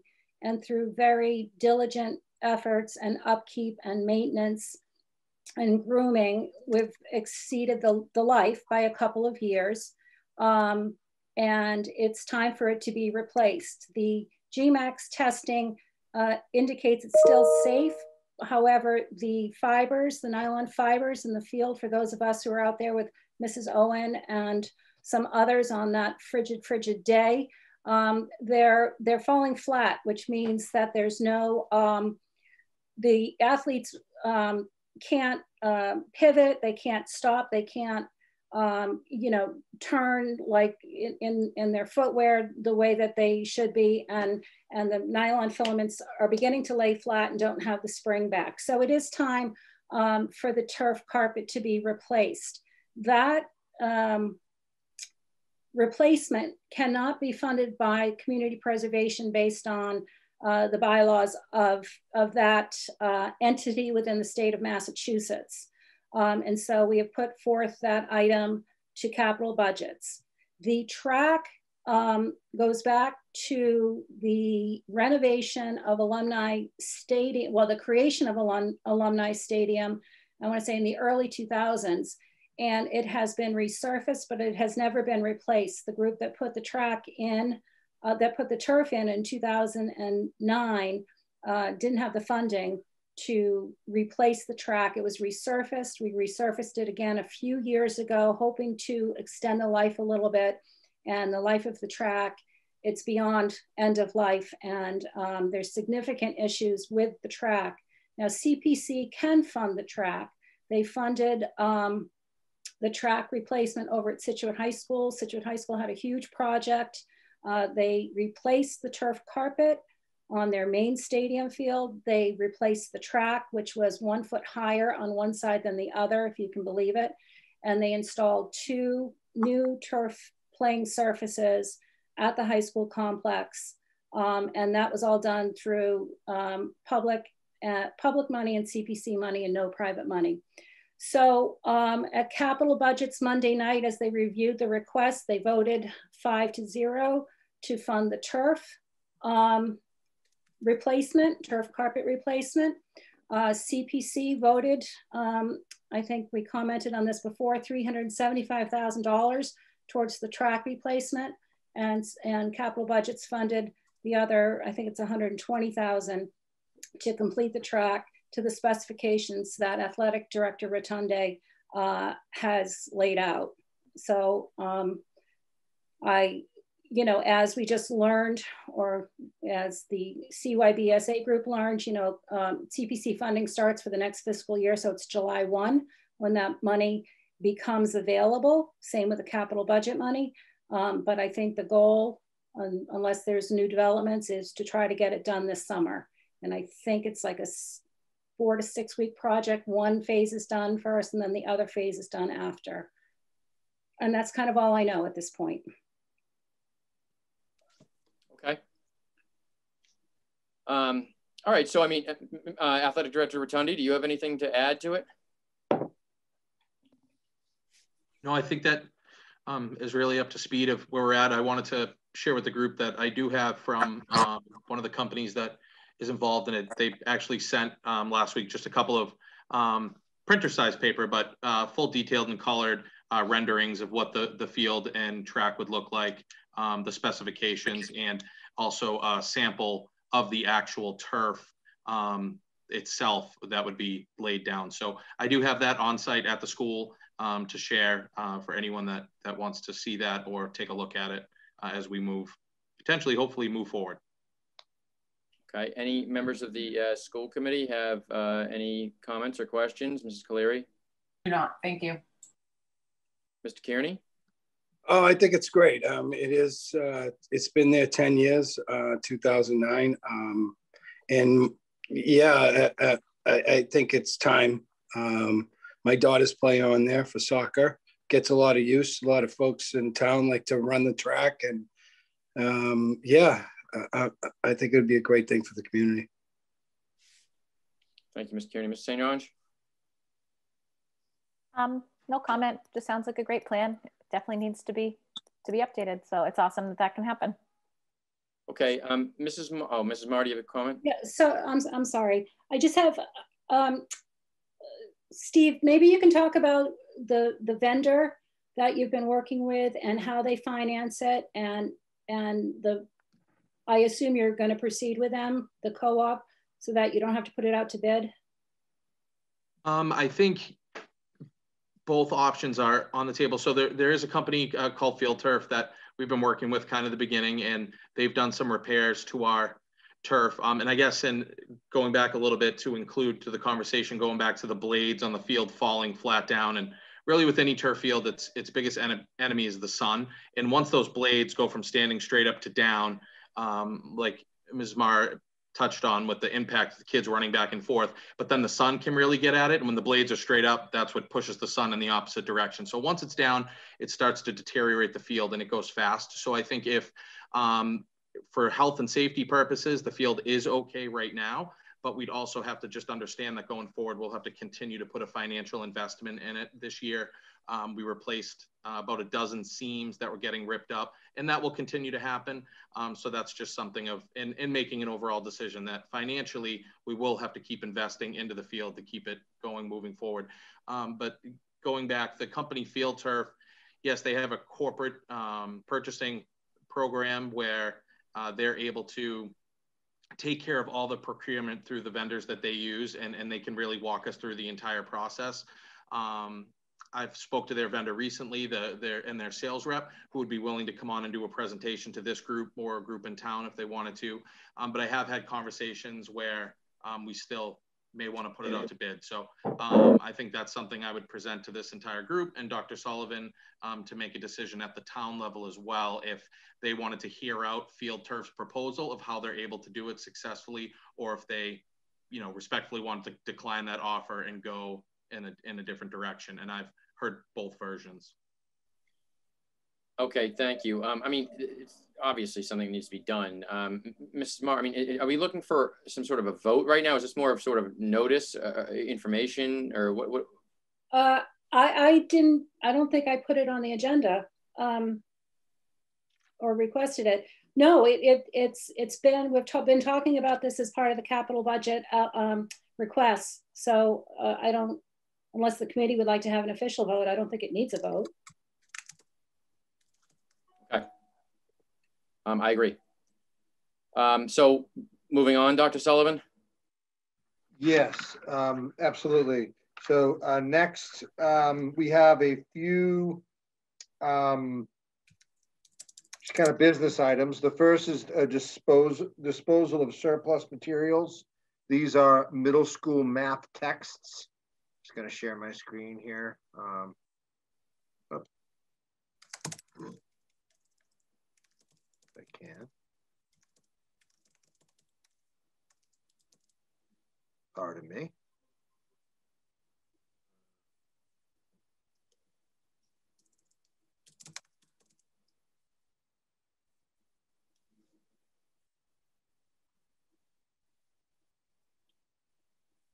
Well, I will not share my screen, but I will tell you what they are. They're algebra structure and method books, copyright 2000, so they're over 20 years old. There are 38 of them. Estimated value of the bunch is $100. So we'd like permission to be able to dispose of those. If we can gather that from the committee. So I guess we need a vote for disposal of those materials. Okay, great. So some updated textbooks that we need to dispose of. Is there a motion to that effect on the floor? So moved. Motion made by Mrs. St. Ange, seconded. Second. Seconded by Mrs. Colery. All in favor, Mrs. Colery? Aye. Mr. Kearney? Aye. Mrs. Marr? Aye. St. Ange? Aye. Aye. Craig McClellan. Motion unanimously passes, Dr. Sullivan. So those can be disposed of. Wonderful, thank you. And then I move on, Chair McClellan, to gifts. We have a few gifts on the agenda today. The first is really a donation.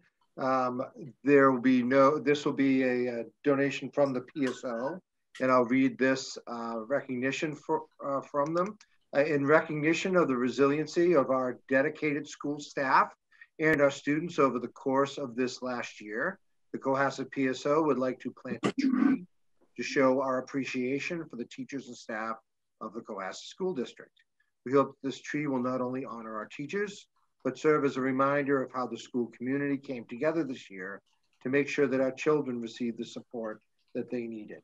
So it's a strict donation. If the committee approves of this, we'll be working as a leadership team to choose an appropriate place for the tree that would, of course, we're working with Kennedy Country Gardens and Chris Kennedy, would be appropriately placed to not cause any damage to anything or be structurally prohibitive or put in a place that would be inappropriate. And the type of tree, I believe, is yet to be determined, but certainly working with Chris as an expert, would be able to find something that would be, again, appropriate for our confines and structures. It's a really great gesture. And so I guess I'll do these one at a time, and I'll leave it to you, Chair McClellan, regarding this, unless you want to take a vote on all of them at once. I think we can vote on them all at once. Okay. The next gift then is a gift to our arts program, and it is from Awesome Blossom. Actually, on second thought, Dr. Sullivan, I think we have to do it individually. You do? So let's just take them one at a time. You got it. Okay, for the record. Is there a motion on the floor to accept the PSO donation for the tree? So moved. Motion made by Mr. Kearney. Seconded? Seconded. Oh. Seconded by Mrs. St. Ange. All in favor? Mrs. Colery? Aye. Mr. Kearney? Aye. Marr? Aye. St. Ange? Aye. Craig McClellan, aye, with appreciation. Thank you so much. That motion unanimously passes. That gift's accepted. Thank you. But Dr. Sullivan, can you move on to the next gift? I'm sorry to interrupt you before. Not a problem at all. And I'm just going to get it off screen there, but it's from Awesome Blossom, and it's for our arts program for $1,437. They've graciously donated in the past, and they'd like to do that again. Okay, thank you. Is there a motion on the floor to approve this gift? So moved. Motion made by Mr. Kearney. Is there a second? Second. Seconded by Mrs. Colery. All in favor? Mrs. Colery? Aye. Mr. Kearney? Aye. Marr? Aye. St. Ange? Aye. Aye. Craig McClellan. That motion unanimously passes. So that gift is accepted. Dr. Sullivan, with appreciation. Thank you.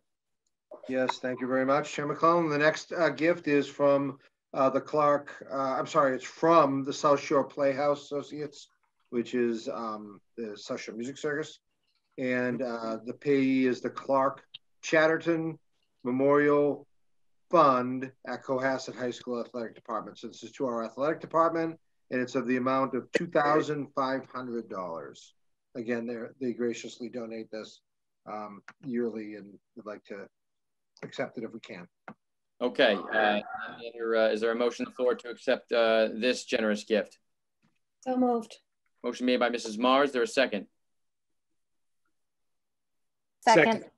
Seconded by Mrs. St. Ange. All in favor? Mrs. Colery? Aye. Mr. Kearney? Aye. Marr? Aye. Mrs. St. Ange? Aye.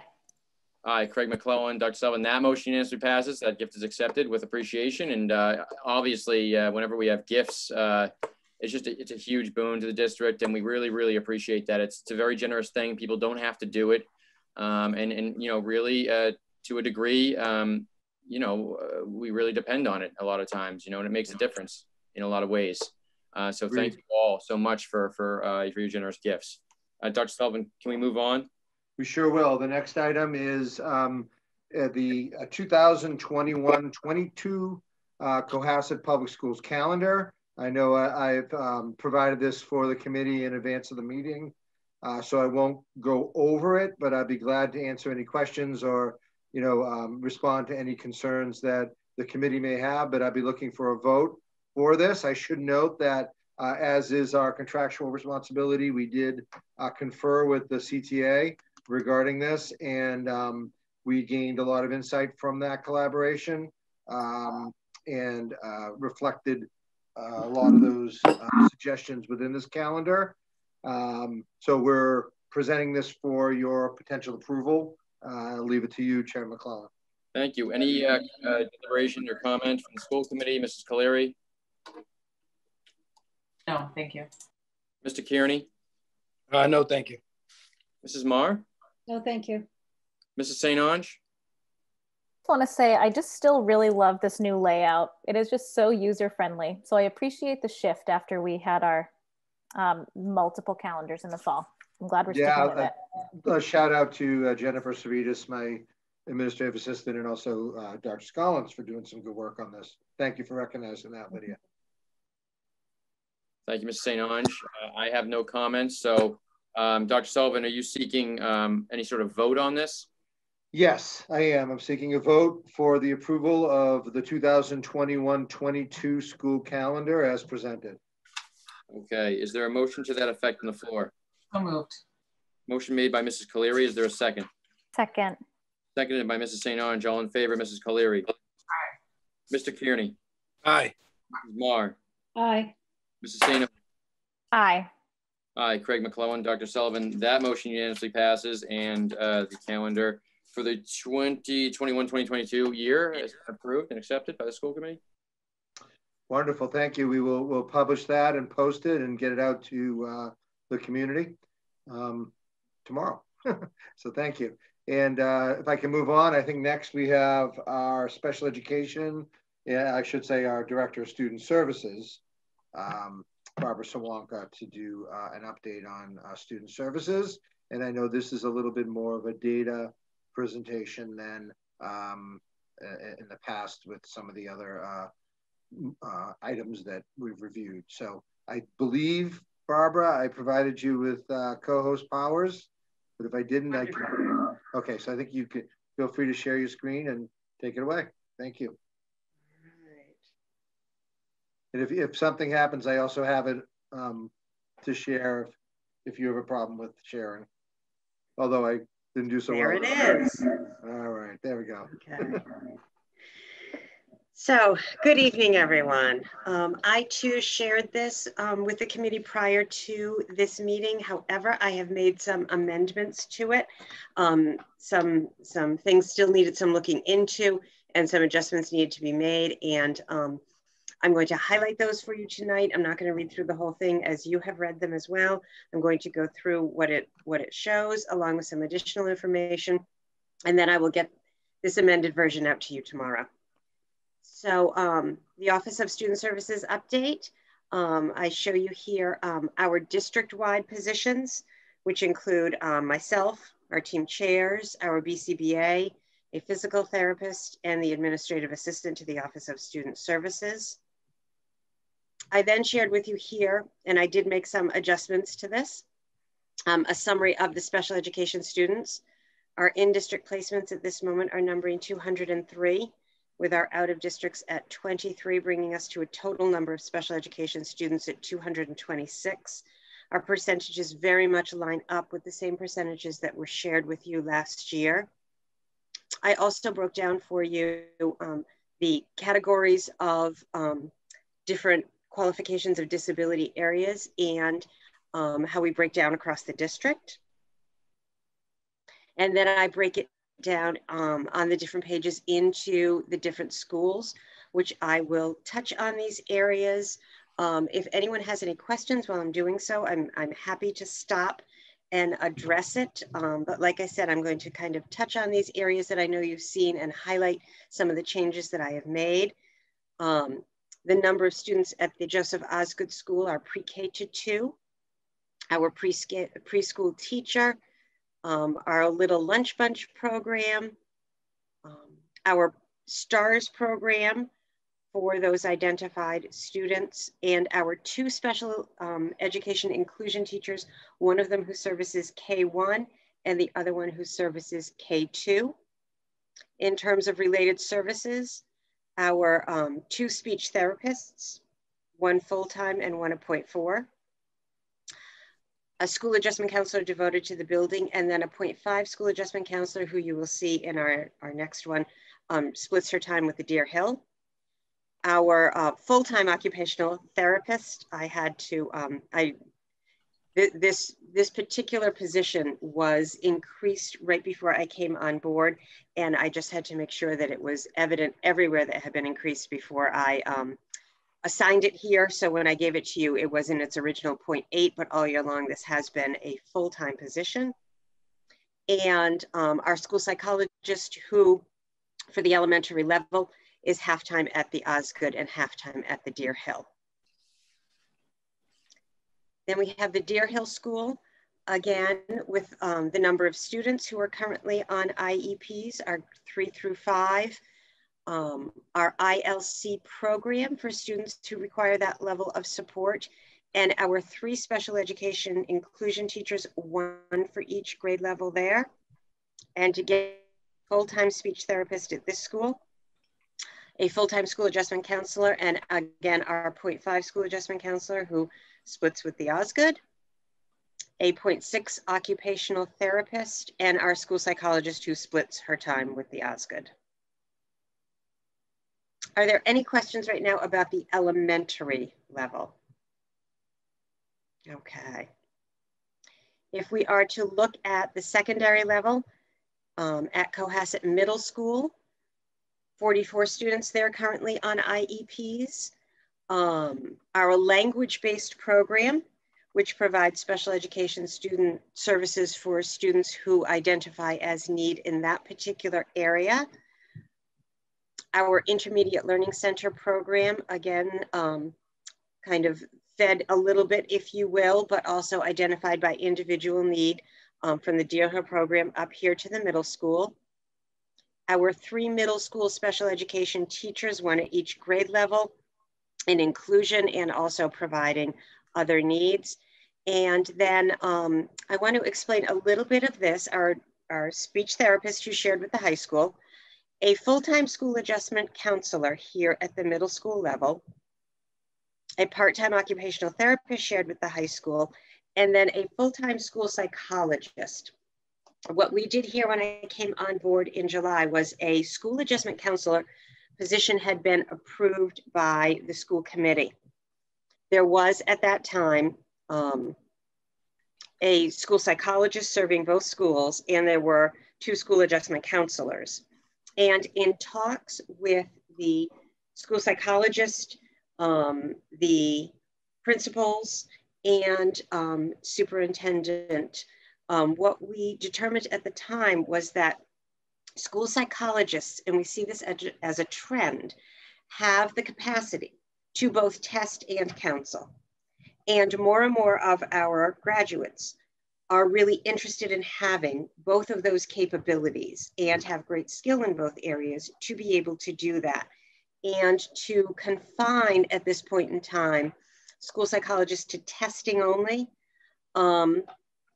is not a high interest in a lot of recent graduates with this degree, and could be a little bit confining. In fact, our own school psychologist at the secondary level was interested in being able to directly service students in somewhat of a counseling mode, not just in a testing mode.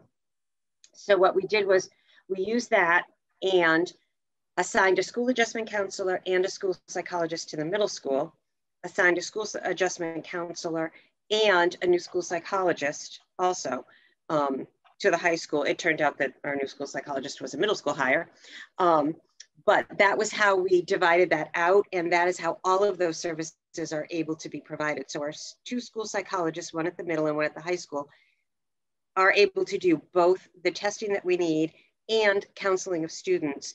And we still have a school adjustment counselor at each school able to do counseling of students. And I have to say, the reviews from the department, from both of the schools, and from the staff who are providing these services have just been excellent this year. Everyone is very happy with the level of service, the way this has gone, the different ways that this has been able to meet the needs of students in this kind of COVID-19 world. You can imagine we really needed to catch up and be aware of a great deal of testing that we needed to do for our students, but we've also been able to perhaps expand some of our counseling services and ideas for students. I know one of our school psychologists is running an executive functioning group for general ed and special education students, things of that nature. So this has been really a nice move, and it looks like a move in the right direction. So that is how that position kind of came about. If we were to look at our high school, we can see that 49 students currently there on IEPs. We have our AIMS program there at the high school, a partial inclusion program, depending upon students' individual level of needed supports. Our 3 special education inclusion teachers who provide inclusion within the general ed setting, but also in special education settings. And as I just outlined for you, our school adjustment counselor, our school psychologist, and our shared occupational therapist and speech therapist with the middle school. And as I said, I've made some small amendments to this, and I will reshare this with you in hard copy tomorrow after the meeting. I do have a couple of other notes of interest for you. If everyone is done with this, and I can stop my share, or if you have any questions on it. I do have a question. Yes. Can I ask a question, Mr. Chairman? It's okay. This might be, I know there's no such thing as a stupid question, but this might be one. So wondering if, so are all of the in-district placements meant to be reflected in each school? So that is a good question, because when students qualify for an initial evaluation, they come under our umbrella right away. So they are not actually qualified for special education, but they are undergoing an initial evaluation. So they come into our account because they are receiving all of kind of the protections and the rights and the privileges within the department. So the actual number there is not going to be the same number as all of the students who are added up from each of the schools, nor is it going to be the same number if you were to add up the summary of the disability categories, because some of those initial evaluation students, may qualify for services, some may not. It is only after that point in time that we would recognize the disability category under which they qualified, if they did so, and so on and so forth. Got it. So yeah, the numbers are not perfectly going to add up to each other all of the time. Thank you. And then I was just wondering if you could talk a little bit about the inclusion models in the elementary level. Like, how many sections are being co-taught? Do you know, like by grade? So that's that model is a little bit different than it is at the secondary level. At the secondary level, we can tell you course-wise, because they are true kind of courses, both in the middle school and the high school, how many sections are truly co-taught. At the elementary level, what we see is we see both our special educators and our ESPs pushing into the general classroom whenever there are student needs in there as they are scheduled into those programs, and across the different teachers at those grade levels as they are needed to. So, I can't say to you, there's someone in Algebra 1 and there's someone in, this English class, because as the students are scheduled in and as we look at their needs, then some of the pullout happens on an individually scheduled basis, and also some of the push-in happens both from the elementary special educators and the ESPs, depending upon students who are in those classes and what their needs are. And as certainly as many changes as there have been this year, there have been a lot of those changes too. Okay. Does that make sense? It does. Thank you.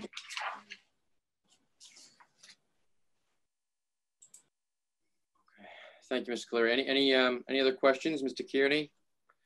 Great presentation. I know you had a CPAC meeting this week as well. Actually, our CPAC meeting needed to be pushed to next week. Okay, great. Okay, thank you. Thank you, Mr. Kearney. Mrs. Marr, do you have any comments or points of discussion? I'd just like to thank Mrs. Cerwanka for the report. I think it's always good for us to understand exactly how many students we're servicing in special education. We're down about 10% from our last report in September of 19. And the numbers are down the most at the secondary level, particularly the high school. And I don't know what, if anything, we can attribute that to other than just the fact that, kids graduate and leave leave the school, and new kids go into the school. But I'm wondering if the co-teaching that we've had in place now in the middle school has really helped kids become better prepared for the high school. I would like to think certainly that the kids are really kind of getting those skills on board. And like you said, Ellen, are more prepared when they get up to the high school level. The other piece of information that I was going to share with you just early tonight was that I took a look at our initial referrals, and this kind of piggybacks and might answer a little bit of the question you just had.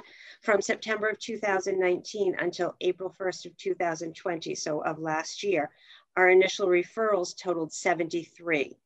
46 of those were at the elementary level and 27 were at the secondary level. This year, the same time frame, September of 2020 to April of 1st of 2021, our total initial referrals are 63. We have had 48 at the elementary level, which is virtually the same, and we are down 10 at the secondary level. We have only had 17 secondary referrals. I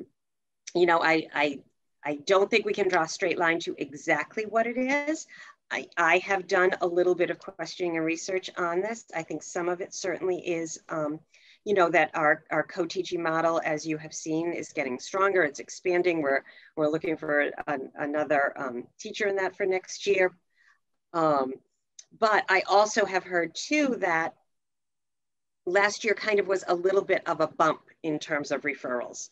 That last year looked high compared to the previous year, and the year previous to that, this year might look a little bit more similar to those. And perhaps last year was a little bit of an outlier. Okay, thank you. Mm-hmm. Thank you, Mrs. Marr. Mrs. St. Ange, do you have any questions for Mrs. Cerwanka?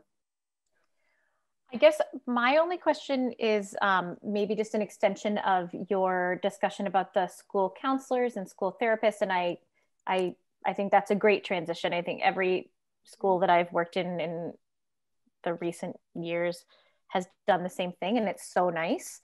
I know that many of the kids that I work with have a feelings teacher, and it's often the school psychologist. So it's great to have that person both testing and providing services to students. I'm just curious, and I just can't think of if it has been presented to me as a parent. I'm just wondering if that is shared with families, just because I just feel like all of this information is so great, and maybe I'm just paying closer attention when I'm at a school committee meeting. But, just like that shift in roles is so nice to understand, or, like any sort of, is that done, at orientation nights or at open house nights? I just can't remember receiving that information. I just think it would be nice to have kind of the general population know about that, even if it doesn't apply to their child. I just think it's so nice to know all of those resources. And, sometimes you just need it for a couple of days, and sometimes you need it for a long time. But I'm just curious if that's absolutely shared. Yeah, you're absolutely right in terms of, everyone knowing the resources. And as everyone knows, as kind of the director of student services and not just special education, I really am about all children and providing resources that kids need. I think that this year was really unusual certainly with COVID and everything else going on, I know that, you know, I did some sharing of some of this information, you know, both on my webpage and through my CPAC and things like that. But in terms of, in terms of, you know, individual school parent nights and things like that, I honestly think that other things were kind of taking precedence. Sure.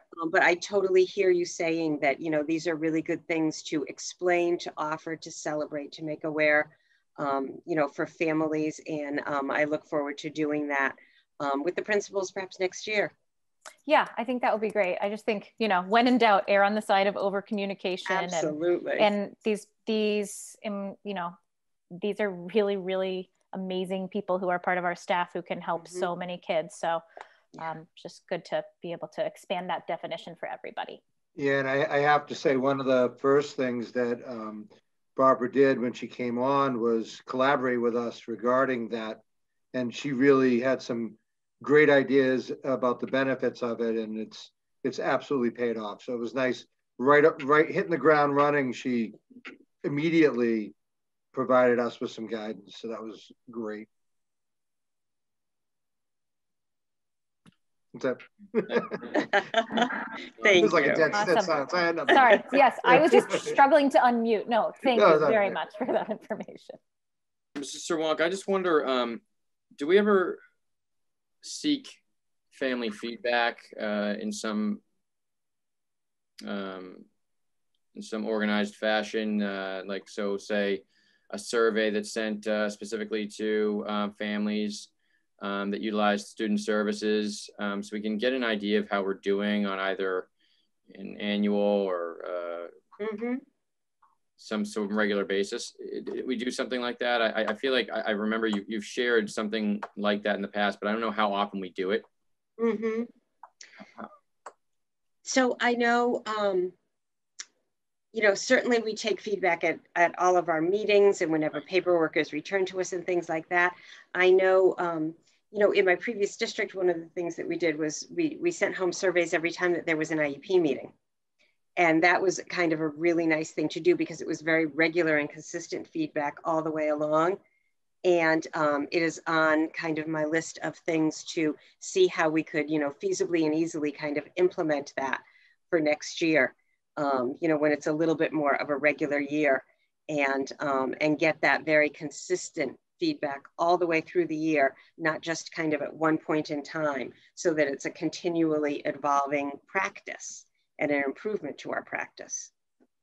I also, Craig, I love the idea of, you know, from the angle of Barbara being the director of student services, she's our go-to for every student situation, you know, so that requires support.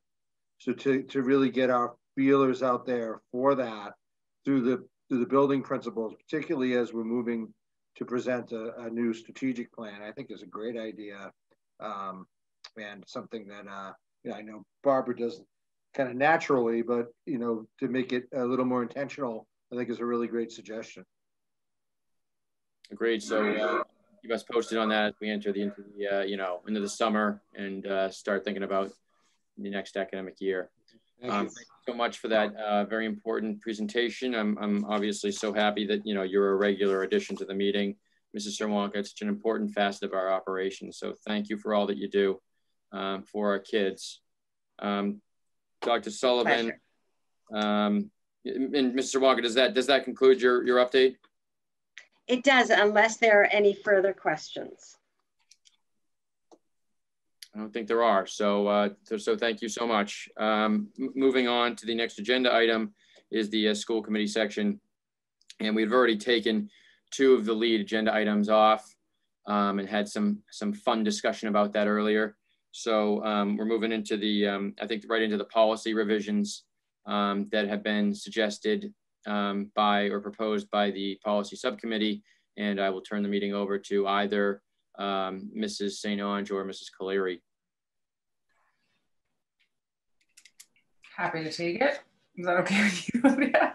Yeah, lead the way. I'll chime in if I feel the need. Okay, so I think that I would also love any feedback the committee has for the presentation that I tried to put together after our policy subcommittee meetings. We have this sort of master spreadsheet, and we're trying to go through, as I said, by section to just sort of make sure our manual is aligning more closely with the mask policy reference. And so this is sort of like a sweep through the manual to make it more closely aligned. And then we'll revisit each section after we do this initial sweep. So the results of the sweep of the first part of section G are included in the policy binder that was in your packet for review. And I try to make it as sort of self-explanatory as I can. And I don't want to, bore everyone by reading through everything. So if it pleases the committee, I will just ask if anyone has any questions about the content. I think that's the way to go, Mrs. Cleary. Thanks.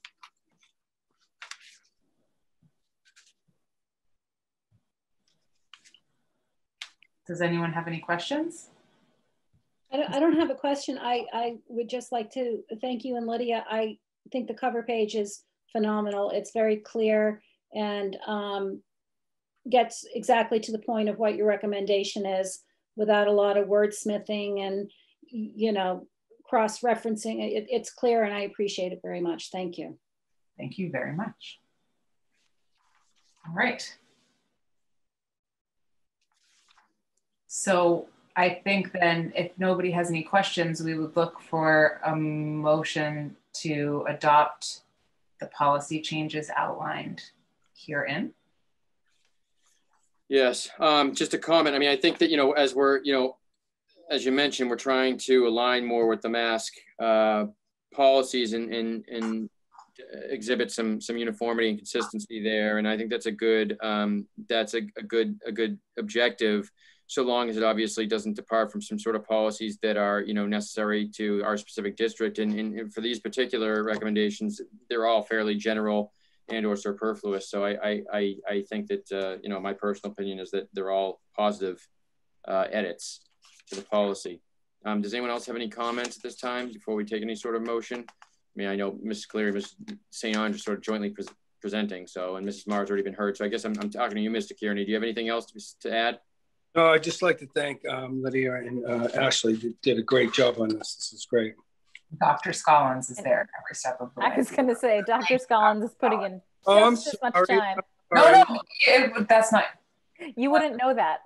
Yeah, just want to make sure we don't forget. They work very hard. All right, so is there a motion on the floor to accept the policy revisions as proposed by our policy subcommittee and as outlined on the cover sheet drafted by the policy subcommittee? So moved. Motion made by Mrs. Marr. Is there a second? Second. Seconded by Mrs. Cleary. All in favor, Mrs. Cleary? Aye. Mr. Kearney? Aye. Mrs. Marr? Aye. St. Andre? Aye. Aye. Craig McClellan. That motion unanimously passes, so we'll effectuate those revisions. Thank you so much for your work on that and your continued work. I know this is like something that's been ongoing and you guys have put a great deal of time into it, so thank you so much. It's really important. Thank you. Moving on is the school facilities committee. I don't have an update, a substantive update right now. I know I'm sort of the liaison there, so I don't have anything. Reports from subcommittees, we'll just, let's go in reverse alphabetical order unless Mrs. St. Andre is not prepared to do that. I kind of always ambush you with that. I know, sneak attack. I feel like it's such a treat for you to go first, but if you'd rather me just go in the natural order of things, it's fine. No, that's fine. We can go backwards. All of my meetings are tomorrow. Literally everything is scheduled for tomorrow. So I'll get you next time. Okay, well, we'll look forward to hearing from you on the 21st then. Mrs. Marr.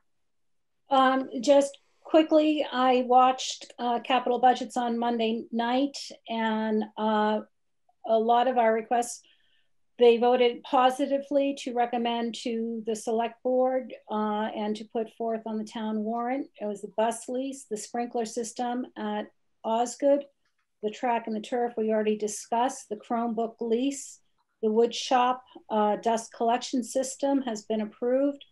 Pilot technology, they've allocated 32,000 of the 64,000 asked for. the science lab retrofit to make that room, I think it's 196, a true science lab, and the door fobs for security, for egress and entering for staff members so that they can get outside. They still have questions and want a bigger plan from the town, not from us necessarily, in terms of the sidewalk and curbing up around the by Alumni Field and up and around the circle. The snow plowing destroys the curbing, and they'd like a solution to that before repairing it. And so I thought it was very positive. We got the largest allocation in my history, $1.7 million, which I think is pretty terrific. So thanks to Mrs. Owen and Dr. Sullivan for all their hard work. Oh, and I didn't mention, I apologize, the air handlers. They approved the funding for the air handlers for the Deer Hill and the middle high school, which was big money, and we know that those need to be replaced. And so that's it. Yeah, if I can just add, Craig, just a big thank you to the Capital Committee on behalf of our of the Cohasset Public Schools. That's hard work, and they're very analytical and thoughtful, and it's their generosity is really appreciated for the kids. So thank you. Yeah. Okay, thank you, Mrs. Moran. Thank you to all who were intimately involved in that. And I do echo the sentiments of Dr. Sullivan on behalf of the school committee to the capital budget group. It was from our notes. It's a large allocation, and we're very fortunate to have received that. And you know, the district's obviously in need, and appreciate that greatly. Mr. Kearney. Yeah, I'd just like to give a shout out to the PSO for all the hard work they did with the, like Dr. Sullivan so graciously showed us the chalk and going around, and I was part of that, driving around picking stuff up, and it was wonderful to see. I mean, as a middle school father too, to see Jack see his friends that he hasn't seen for a year, and it was unbelievable. And it was just, I'm so grateful, and thank you, Dr. Scholars, Dr. Sullivan, all your staff, you guys. Another shout out to Ron Ford too, for his program with, and my son Jack loves the middle school cross country team. Yes. And, you know, he's running 1.5 miles, the kid's running, and it's great. Yeah, I had meant to update on that, Paul. We do have, for the committee's knowledge, we have about 50 students out from our middle school in a middle school cross country program, and really Coach Ford and Coach, I know her first name Sage, I think it's begins with a B. I apologize, but their work has been amazing. Plus the high school students are helping. What a way to grow a program. And just back to the PSO, I didn't probably emphasize that enough, but they did a lot of work with that. It was really great to see. And the CEF also donated some donuts and goodies to the teacher's room. I tried to stay away from there as much as I could, but it was because of the donuts. But it was a lovely gesture. So thank you. Yeah, and then dog incident as well.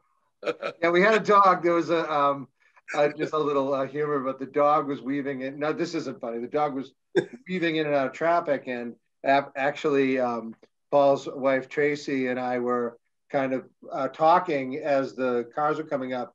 So Tracy ended up taking the dog, and we ended up, I believe the dog was picked up, but we ended up having the Situate Animal Shelter after a few attempts to try to find the dog's owner. The dog did not like me at all, just for the record. It seemed to like everybody except for me, so not a fan of the Cohasset superintendent. But it was very nice of Tracy to help with that. There's a lot of humor in there.